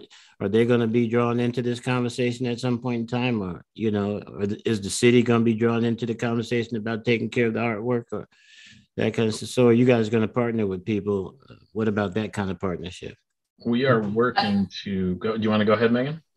Yeah, I said I can jump in here, and John, you were asking the right questions here, and those are all the things that we need to work out the details of. But yes, we welcome that partnership with the city. Yes, we welcome partnerships with organizations that take this on, and also looking to your guidance on who are the the right parties or entities to be partnering with as well. We know that that's a key next step. I think by way of ODOT and the project, we're committed to carrying art and culture forward as part of this project, but there's a lot of those details to still make sure that we're defining as we do that.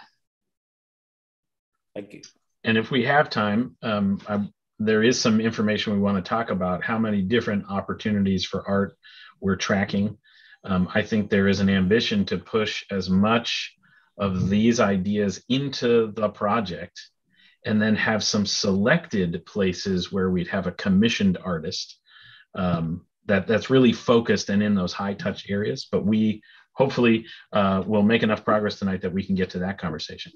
So with that, I would like to move us along, because we have another really important topic, which is the wall. Some have alluded to the importance of that wall and the extent of the wall. So I'm going to go back to sharing my screen.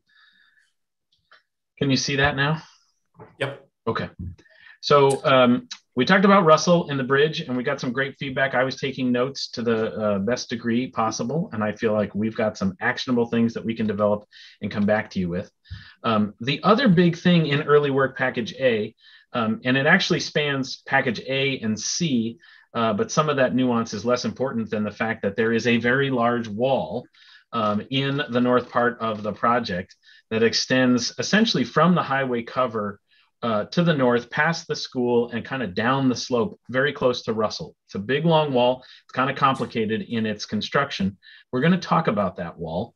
That wall faces the highway, and that wall also, a segment of that wall also faces the school. And so we'll talk about it in the community face, and we'll talk about it in the highway face. We'll take the highway face first. We can answer a ton of questions about how the wall is made and its construction, but that might bore you. We have the same kind of choice of ideas about how we make the wall. And here again, Bill will talk about the highway face, Marianne will talk about the community face, the school face. But there are some ideas that we take the wall and we create a pattern of vertical pieces.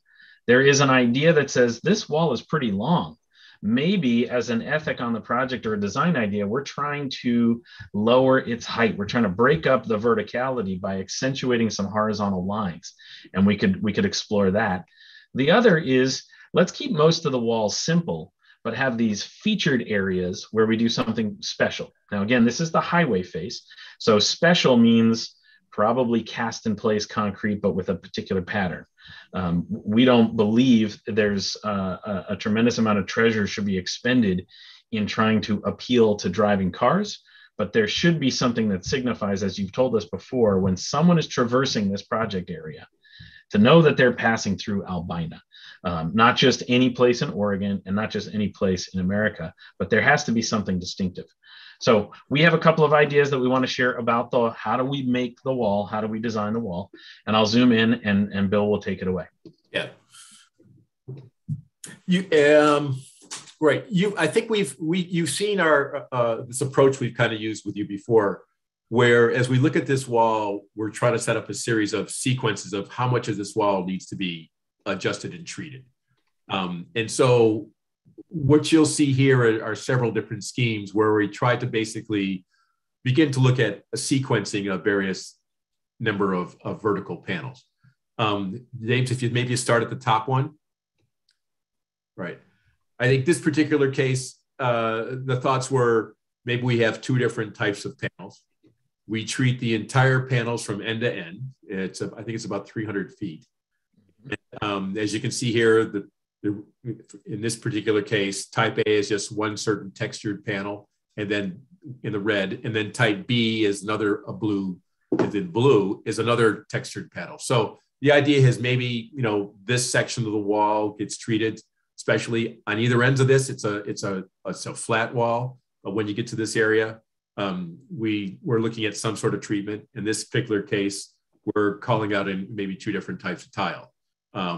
If you drop down, you start to see a different set of sequences of maybe 4 panels of red, maybe a typical panels which are just in the white, and then maybe a special panel in the blue. Again, just as we continue down, just sort of changing some different modules about how these things might all be set up. And it's also just a different way of, how do we allocate our resources for art? Where should they all be in just in a few spaces and leave some stuff open? Or do you try to, do a lot in this one particular spot? And here again, we're exploring some patterns that are more commonly available in the hopes that maybe there's some visual preferences amongst the team. But maybe before we jump to the other idea, Mr. Washington has his hand up. Yeah. Just one basic question, and that is this wall going to be in the tunnel, or is it going to be outside the tunnel? Outside the tunnel. This is north of the tunnel. Okay. And so when you come out of the tunnel, you'll be seeing this? On your right-hand side. On your right. Right. You're right. I know what a wall is now. Okay, so none of it will be tucked underneath the tunnel. So when you come through the tunnel, it's clear it's going to be that wall. Then that wall runs. How long did you say it was going to be again? I think about 300 feet. Yep. 300 feet. There's a lot of wall. Yeah. And as you come out of the wall from the very first time heading north, that wall is about 36 feet high. Yeah, that's a lot of wall. It's a big canvas. Yeah. Yeah. Yeah, I would agree with the stencils to a certain degree, at least parts of it. Right. But you don't have to maintenance such a big piece of it. So if you're going to put pieces on it, I would assume that there would be smaller pieces and you don't have that much of maintenance. And if some damage comes, it's a smaller piece. But if you're trying to do that much wall that's decorative, that's going to be pretty spendy. Well, so the wall is going to be built of concrete no matter what. And we can choose the pattern that they stamp into the concrete. We think with just a modicum of cost. We're not going to call this art. We're not going to call it expensive. We're just going to say we have a chance to make this wall better than boilerplate. And we're trying to explore those ideas. Yeah. We have found, I think, and other agencies have found that the more texture you put on, the less compelling it is as a canvas for graffiti, because the variation in the surface makes it hard. It's not smooth. It's just not as fun to tag and throw up a piece on a wall that's got a lot of texture. And so we're drawn towards the bigger, bolder patterns as part of communicating this place, but also as a part of dissuading folks from damaging the piece. Right. Great. Then, Bill? Go ahead. Yeah, no, this is great. And that's perfect. I think this was the example that James was talking about of where another approach would be to look at, accentuating the height of that wall by doing something that treats this wall and breaks stuff horizontally. This is an example, just another way to kind of, versus the wall that we just showed you, where you're basically showing vertical elements and you're really recognizing that. This would be the way to break that up in terms of some sort of composition in the, and to make this having a little bit more, a different form and a different structure. And I think one of the ideas that's nested in here is that you'd have the part of the wall that was closest to the moving vehicles and closest to sort of the roadway level would be rough. And it might be a pattern that is consistent project wide.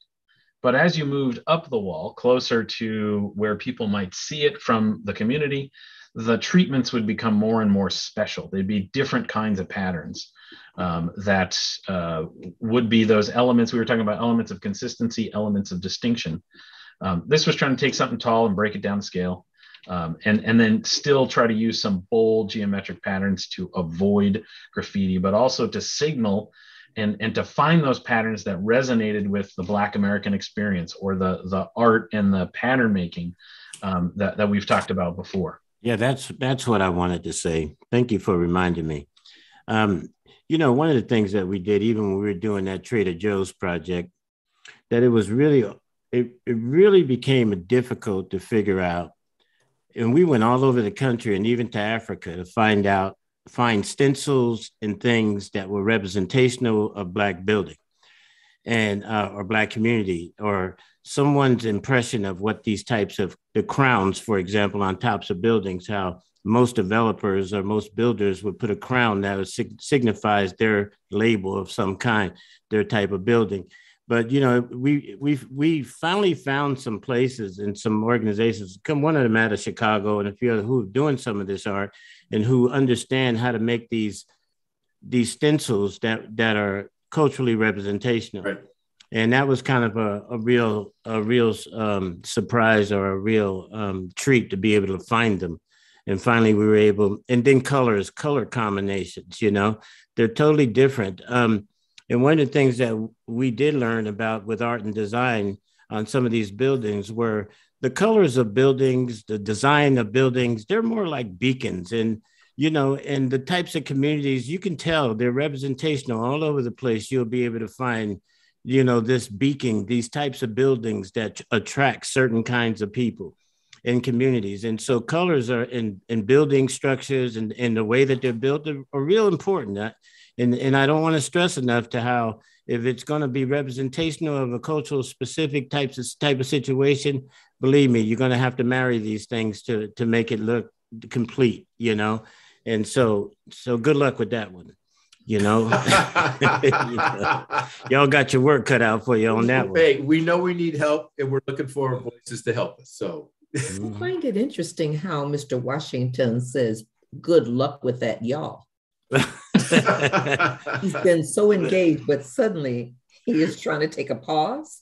Well, you know, John. That's okay, sugar. You know, I mean, sister, because I know that they are out there. I just think that it's like hunting a rare elk or some kind. You know, I don't know if I got that hunt left in me, but I will load the guns for you, though. Yeah. You know. So, but yeah, it would be my pleasure to help out with those patterns.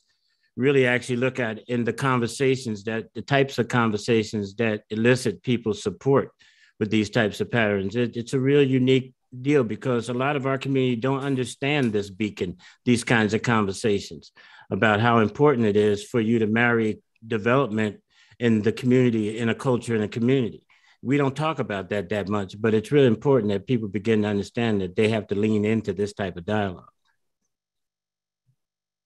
Thank you, John. That's the direction we're trying to go. Mm-hmm. And then James uses this last slide, just represents more of what you talked about of the simple, more down low is much more appropriate for somebody being in the car, and then higher up is a much more refined, more delicate look. And these are just some examples of what that patterns that kind of fall into that. And these are all kind of industry standards, things that are very easily found in the marketplace for these kind of walls. One of the conversations we do intend to have is with the builders to find out what is possible. Do we have to use industry standards? Would they Would they find custom things preferable, which sometimes they do because they're going to be building the formwork custom. So we intend to have that conversation. So the next time we come back to you, we got a tighter suite of proposals, and we've got some grounding that we know the builder can build it. Right. And to be aware that that concrete can be dyed in colors, you know, so that it's important that you do have not only texture, but you have color in concrete. So it's a wide range of opportunities you have with it. So great point. Thank you. Are there any preferences? I mean, we are presenting, you know, we keep it simple and vertical. We accentuate the horizontal, or we have moments of specialness. Are there any preferences amongst y'all about those ideas? Because I think we're looking at one wall, but I think it's true that what we learn on this one wall will apply to the way we make the other walls on the project. Especially as we talk about the consistency and the distinctiveness of certain locations, it all kind of fits together. Or is there anything more that the HAAB members need to kind of help them make a decision or give us some more feedback?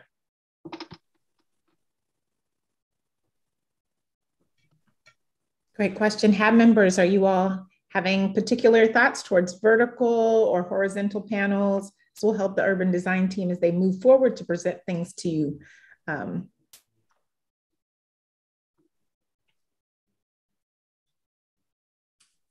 I don't particularly have much of a concern about the horizontal patterns or the vertical patterns because they're going to all be contiguous and they're going to be the same replications, not unless we do something different with that. As Bryson said earlier, my only concern is that there's just not murals painted someplace that have a short lifespan, you know, and that can be altered. So whatever we do as an art piece or anything, it should be a fixed piece that can be taken down and maintenance if it has to be maintenance or whatever the case may be. But it's a structure that's a solid structure and it's protected some way. But as far as these stamps are concerned, I think a lot of that's going to be when they can bring these types of stamp examples in front of us. I think we'll have a whole lot more opportunity to be more engaged with it when we can touch, feel, see the type of designs and the ideas in which they're going to use. But definitely not boilerplate, okay? Because, you know, that's not representation of who we are. The boilerplate is just that beacon of attracting the same communities that it's always attracted. So we're going to need to figure out a way to be a little bit more dynamic and innovative in that pattern and design in which we do. Mr. Edwards, I see your hand. I tend to like the vertical, but I think the main thing that I like about the vertical is because I think there's more opportunity to have some variety in what we're offering there, rather than having, you know, a consistent art piece. Like I say, I wanted to HAAB to think about the 7 principles of Kwanzaa. That's valuable to me, and I think it's valuable to our community, and it speaks to, like I say, so much about who we are and what we should be about. And I think that needs to be said. Art is wonderful.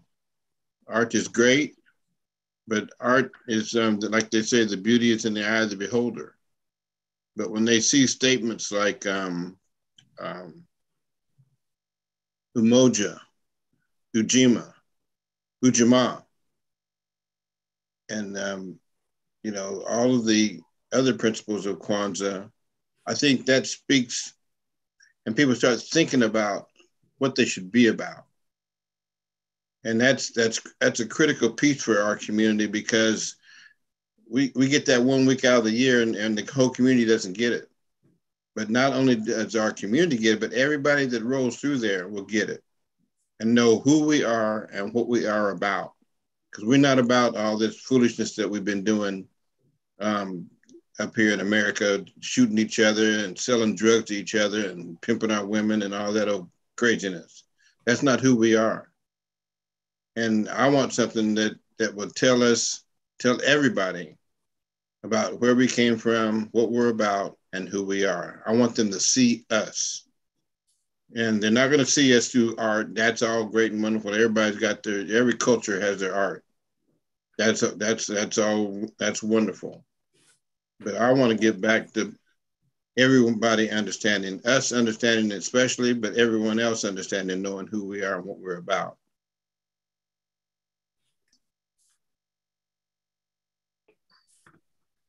Thank you, Mr. Edwards. Thanks, Keith.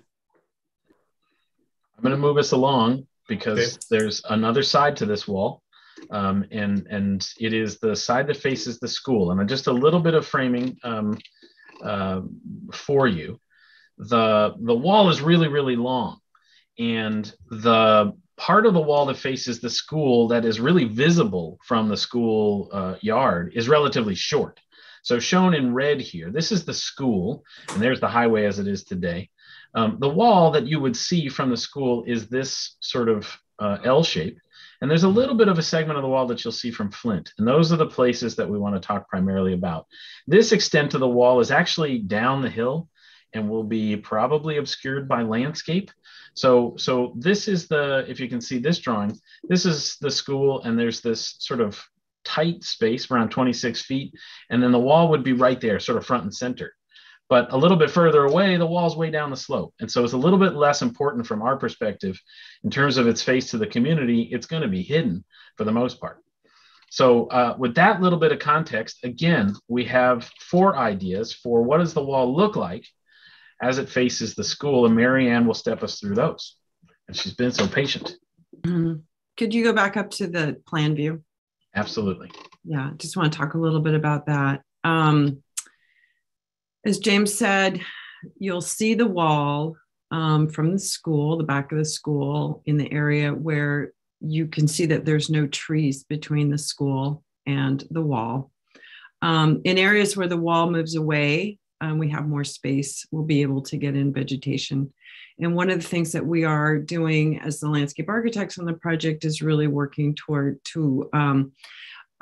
put in as many trees as we can between the school and the freeway, where there is definitely the room for it. So this is actually based on our construction drawings. As Steve mentioned earlier, we've already submitted our 60% drawings for early work package A, which is a little bit further north of this, but we are moving forward in designing a lot of these areas now. So as James said, from the back of the school, you're going to see this wall. It's 12 feet high, but as you move further to the north, the slope goes down, and so that wall would be down below. So we've looked at a couple ideas of what we could do with this wall, and these are just a few ideas, and we can come up with new ideas tonight, or you can think about it. This is an idea of a historical mural. One of the things that we could consider is a mural. Maybe it isn't there forever. Maybe the mural is there temporarily. It's for a year or two, and then we get another artist in with a different vision of what they want to propose and provide, or maybe it's a different historical vision, or maybe it's a whole different viewpoint. So this is what you would see from the back of the school, this wall, and then this dashed line that goes across there to the right is basically the elevation at the back of the school. And so I put that line in so you could see that the wall drops down, and then there's going to be trees, and we're going to put a lot of shrubs in there. So you really aren't going to see the wall that much as it drops below. But where it's 12 feet high at the back of the school, you're definitely going to see it. So moving down the options that we've shown here, this is another option where we might do paintings. I actually got these images off of the Harriet Tubman Middle School art page, which was very exciting on the school. They show student artwork now. So maybe that's an opportunity that we could have it's like a temporary art gallery. Yearly, they could have kids propose and have maybe their artworks produced onto this wall. And then we have the opportunity to have some landscaping in there as well, bring some landscaping in front of the wall.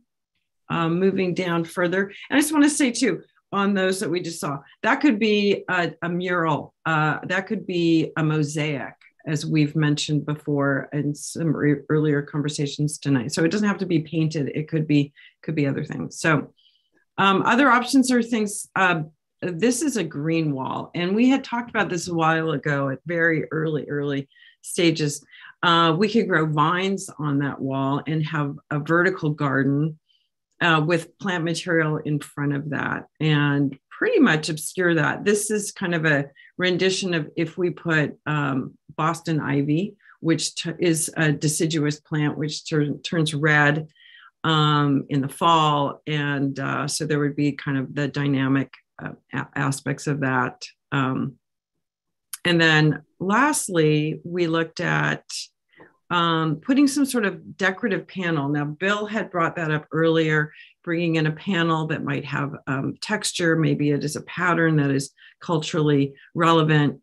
We could have that up there. You could have shadows from the sunlight, or it could be backlit, as we discussed before. So I guess, do any of these seem interesting? Do you have other ideas? Are there some that you just absolutely don't like? Help us to start winnowing down some of the options that are available to all of us. We're ask me questions. Absolutely. HAAB members. I know many of us is our beloved Harriet Tubman, and thinking about what the community facing side of that wall would be. I know Mr. Modica mentioned something earlier. So are there others of you who have additions, thoughts? I see Miss Sharon Gary Smith.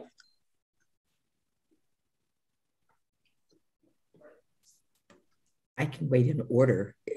Did I hear you say a name before me? No, ma'am. Okay. You're first. I think the significance of Harriet Tubman, one, and the significance of our school, Harriet Tubman, it makes me think of a wayfinder and kind of the, based on its placement, regardless of where it goes, that it actually is the signal and the entering of the community or the passing by, even if the site is no longer inhabited by a school students. So I like the idea of something that pays homage to them. When I saw that Marianne was showing some student art, I don't know if it could be something purposeful about those. Many of those students have been actively involved in what makes sense about this I-5 Rose Quarter to them, whether it's livability, environmental quality, all of those things that have caused us to pause. And so I would like something that kind of elevates and lifts up that, I'm going to call it sacred spot, where children are learning or want to be in an environment that allows learning. So I like something around murals, whether it's those that have already been developed or those that are specifically developed given the timeline to announce that Harriet Tubman School, middle school, was here and is here in this ground as people are passing by, some of the history lesson that others have raised as well. I also wonder if Marianne was showing us, when I'm on freeways and I'm traveling, there are often times where you want something that actually gives you a sense of being contented and not frazzled and harried as freeway travel typically creates. So something that actually gives me a moment to pause and reflect, to remember, to be soothed. And I'd love the students' work to be able to embody that. So that's just my thinking about it. Thank you. Mr. Washington, I see your hand. As usual, Ms. Gehring paints with such a wide swash that she reaches and touches on a lot of areas. And she stole some of my thoughts, but that's okay, sister. I don't mind you. For me with this side of the wall, again, and I don't want the lady who just described this to take this personal, but some of this passive approach to how we place information in our communities and how we do this, and these murals, I don't know if people get it. It's just a temporary, as it's been said, a temporary placeholder. But what does that really mean? I mean, but if we're going to be intentional about something, let's be real intentional about it. And let's make sure that we put pieces up there that are going to have a sustaining longevity to them. But here's the big part of this conversation for me is what's important is as long as students and community people are passing through and being able to see this, whatever is there, I wanted to somehow another add to the enrichment and inspiration of the people who see it. And if young people are going to be observing this thing, then I wanted to somehow another constantly be educating them to the next iteration of our life and of our communities and those types of things. So whatever goes there, for me, it just needs to be inspiring and enriching for our community. And so however that pattern shows itself up and however that reaches us, and I'm sure there's a lot of room for how we interpret that, but I think the important part is as long as it's enriching and it's enriching our young people and moving them in the right direction, I'm all for it. Thank you, Mr. Washington. Other thoughts from HAAB members? I think James is showing you kind of those decorative attachments, as well as we've seen that. We've talked about youth art, commissioned art pieces. Other preferences or thoughts? As you think about that, I feel like I'm hearing we need to honor Harriet Tubman as a figure that just happens to be at a wall near Harriet Tubman Middle School.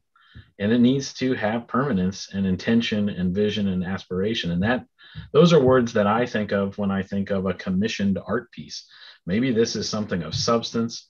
It is applied to the wall after, but the wall is designed ready to receive it. And it's important and it is permanent and it is beautiful. And that's not something that we all maybe have the skill to do, but we would know it when we saw it. If we collaborated with an artist who said, on this 75 feet of wall that's 12 feet high, this is the story that we could tell. And all our project would need to do would be to set the table for that, as Bill had said earlier. That sounds, I feel, I'm trying to reflect what I think I'm hearing.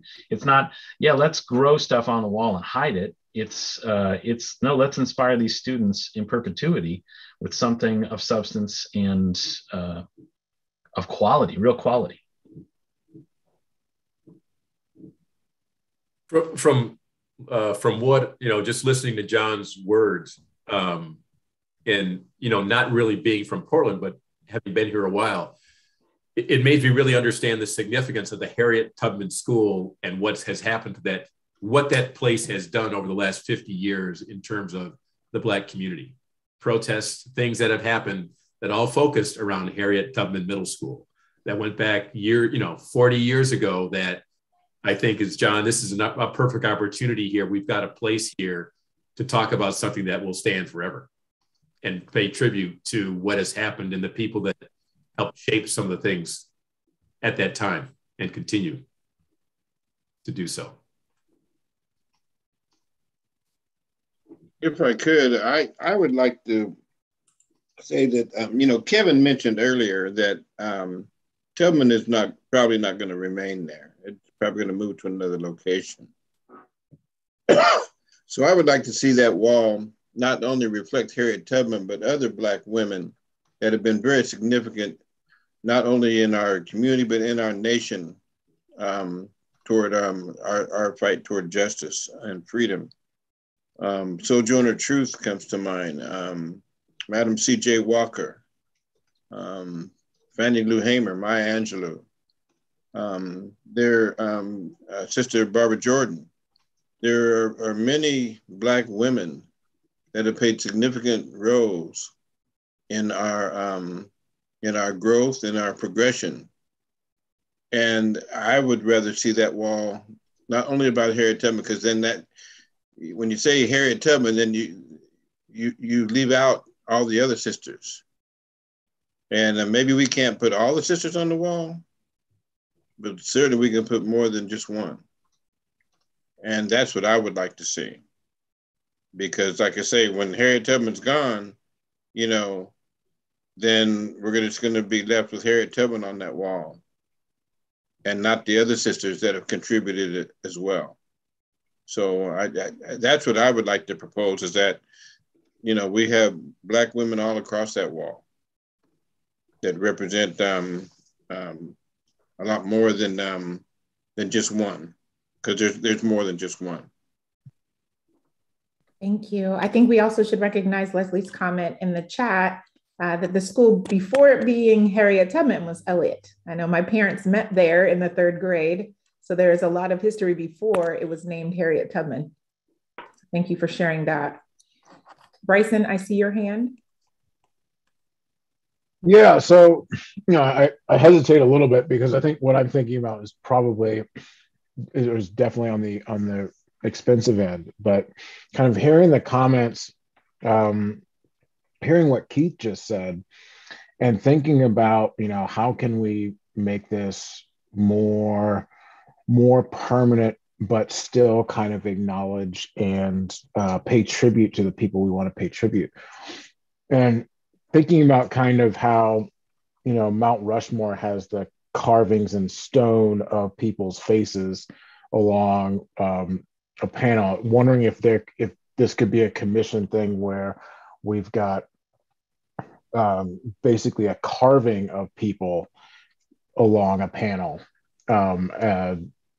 whether it's concrete added in addition to the wall or concrete that's carved into the wall itself, but that could provide a lot of permanence and then provide us a way to kind of give a space for each of the figures that we wanted to recognize.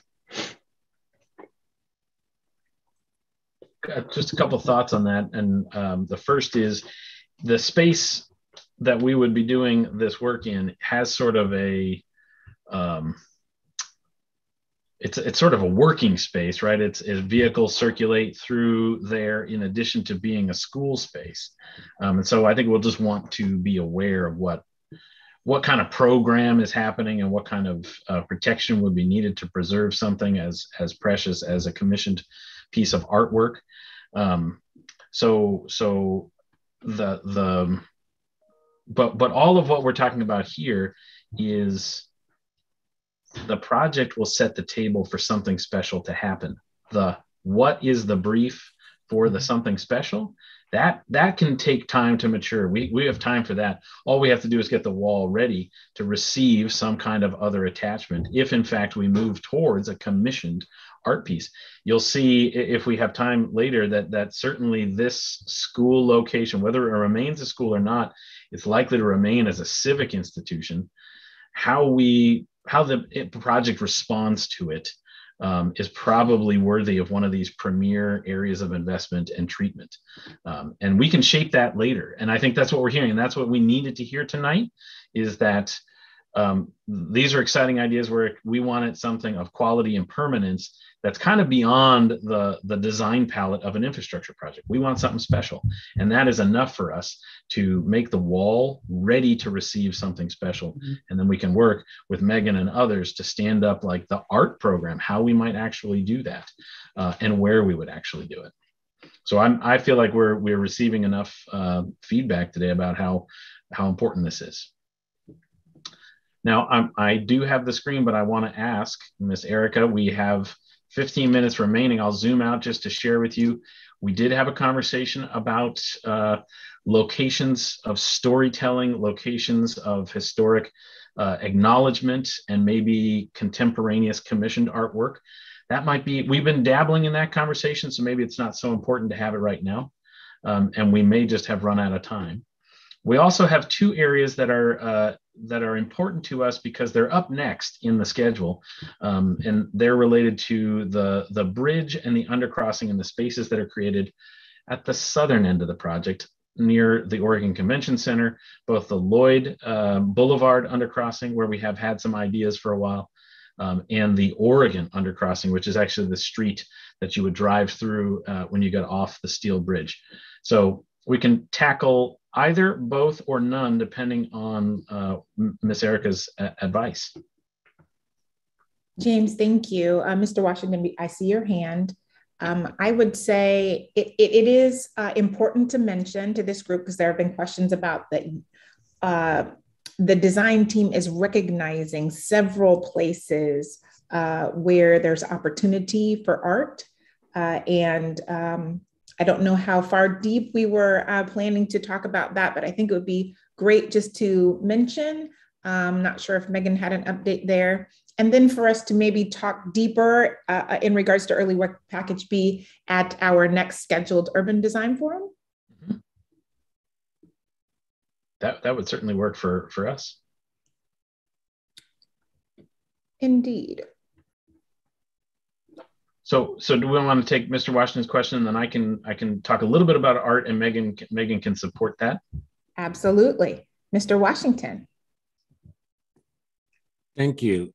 Just the last thing, and one of the things that that's a little bit concerning for us in the district, and hopefully we can get that in some of this design conversation and that, but signage, things that direct us to these pieces and environments, and the overall signage of the Seoul district and the Northeast, and making sure that there's consistency in directions as to how we to engage and involve ourselves with these projects, and then where they're located, and then points of entry, access, all that stuff. So hopefully just a placeholder. I like that word every once in a while, a placeholder, just that thought about how we're going to organize that signage reality as to getting communications out about the importance of these things and how to direct people. That's a great point. Overarching wayfinding in both the district as it is today and the district as it will be in the future is somewhat distinct from art, somewhat distinct from telling our history, your history. It's an important piece, and it's not just roadway signage that you're talking about, Mr. Washington. No, like pointing signs, directional, right? Yeah, I will take that as an action. If I could, excuse me for interrupting, but I just want to be real clear that we understand that ODOT doesn't have the total say-so about what comes after and what comes adjacent to the coverings. But at the same time, we want to be real clear, again, that we expressed this early on, that we expect ODOT to advocate for whatever we want. And we want that to be heartfelt and sincere and true. So I just want to be real clear about that. I want that, put in the record so that, we're not saying that, ODOT, is controlling this, but at the same time, we want ODOT to know that they're going to be right lockstep with us, advocating for whatever we want as a community. Right, and I'll just jump in and say, yes, as the HAAB, that's exactly why we're here, making sure that we're, standing with you shoulder to shoulder, supporting the recommendations from the community as we go forward. So yes, Keith, thanks for bringing that up again. Thank you. James, if you would just briefly speak to our conversations around the design piece and the art potential for art program. Yeah, so the urban design team, Bill, Marianne, myself, and the others that support us, sort of have, we span two worlds. We have these high level conversations with you all, and then we have to go tell the contractor to do a specific thing at column number 37 and do this. So that's the tension that we navigate. And we have been tracking our conversations with you and documenting in a spreadsheet all of the places and locations where something better can be done, whether it's putting tile on a column, painting a column, whatever it is. We're keeping track of it and trying to make sure that these things that we talk about happen on the project. That's our mandate. A lot of what we talked about tonight is stuff that we would characterize as integrated into the project. We will take your ideas, push them into construction documents, and have the contractor build them, whether it's a light bulb, whether it's paint, color, whatever. But there are also the things like we just talked about at the middle school that are art. They're standalone. There's something different. There's something special beyond the realm of the design team. And so what we, based on conversations that we have had with you, we have an initial idea about where those moments of specialness and additional investment can occur. Imagine that we're going to integrate a lot of the things we've talked about across the project area. What are the places on the project where the most people will see them? And I think that's what we're putting forward to you now is the beginnings of a conversation that Russell is an area of special investment. If we were to get art, we might try to spend some of our art money and resource near Russell, because that is a place that's both historically important, but it's a place where people are moving. Actual people, not just people in cars, but people. The same is true at Harriet Tubman Middle School, which is confirmed by our conversation today. That is a special place in the project area where the project can do something. The third is clearly on the covers, and we haven't been talking together with you about the covers, but whether it is the streets or the plazas or whatnot on the covers, it's clearly an area where something special can happen. And the other, we talked once upon a time about the Pillars of Albina down here at the Rose Quarter Transit Center, a place where there's lots of people on game day and just every day. There's lots of people moving in and around, actual people on foot engaging with the infrastructure. And that is a place where we could put a premium level of treatment and investment. So that's the beginnings of the conversation, but I want you to be aware that we're trying to push content and integrate it, but we're also recognizing the need for maybe an art collaboration or art program that identifies these areas that are special even more. And that's really just what we wanted to say about it. We've been touching on that conversation, dabbling on that conversation throughout the night.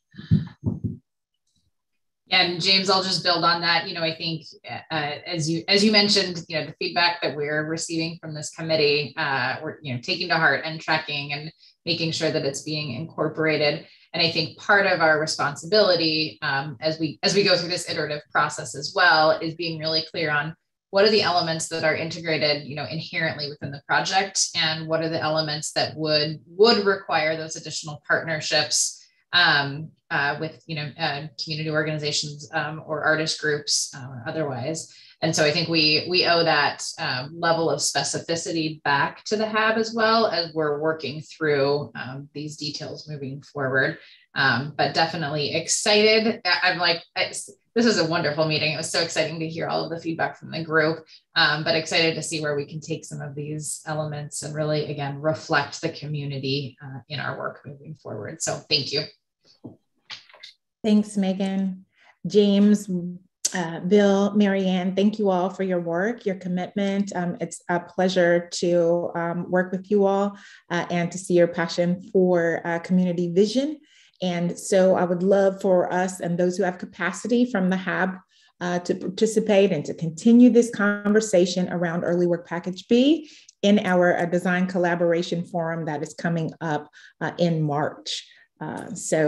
Thank you all for being here and presenting. It really is exciting. Thank you, HAAB, for your commitment and your contribution here today.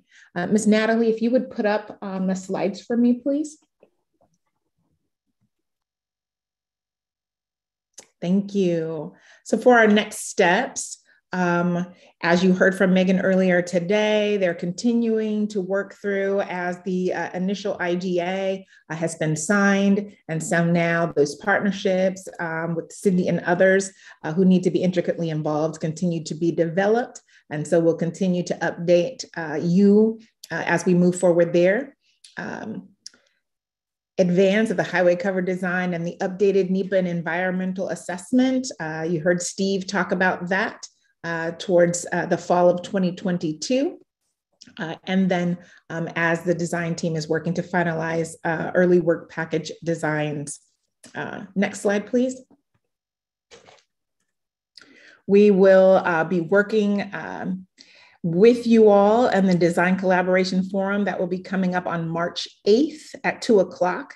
So for those of you who have capacity on the HAAB to join in that more in-depth conversation, we welcome you. We know there are some who have committed to that, but it is open to the entire HAAB group to participate there. Also, for those who have capacity to join and celebrate with the COAC, on Thursday, the 17th, their meeting is at 4 o'clock, where they will be celebrating the approval and rollout of the diversity plan for this project. I want to appreciate all of you for sharing your evening with me.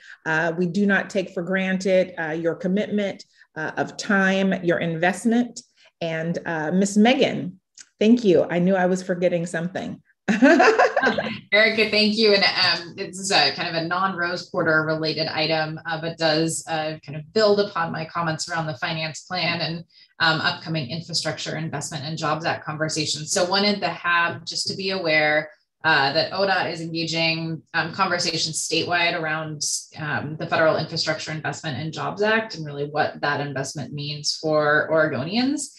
So we're starting to increase awareness around the Federal Act and conducting, there's going to be a community survey that's part of this effort. And so the information from that survey will be provided to the Oregon Transportation Commission at their upcoming meeting in March. So you, as an advisory committee to ODOT, we will also make you aware of this community survey should you be interested or have capacity to participate, to be on the lookout for an email. And again, this is being organized from ODOT's Office of Social Equity to engage broader community participation in that conversation. So thank you, and be on the lookout for that message coming soon. Awesome. Thank you, Megan. We appreciate that.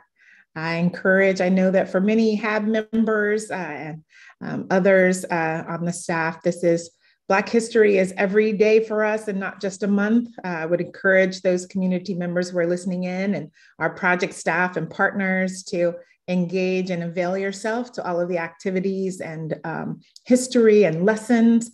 Engage yourself in some deeper conversations and finding ways to connect. There are more things about us that are alike than different. I appreciate any of your investments in education around Black History Month. And there are several events, even that the Rose Quarter Project will be participating in and carrying throughout the project. So thank you. Enjoy your evening, and we will convene again in March.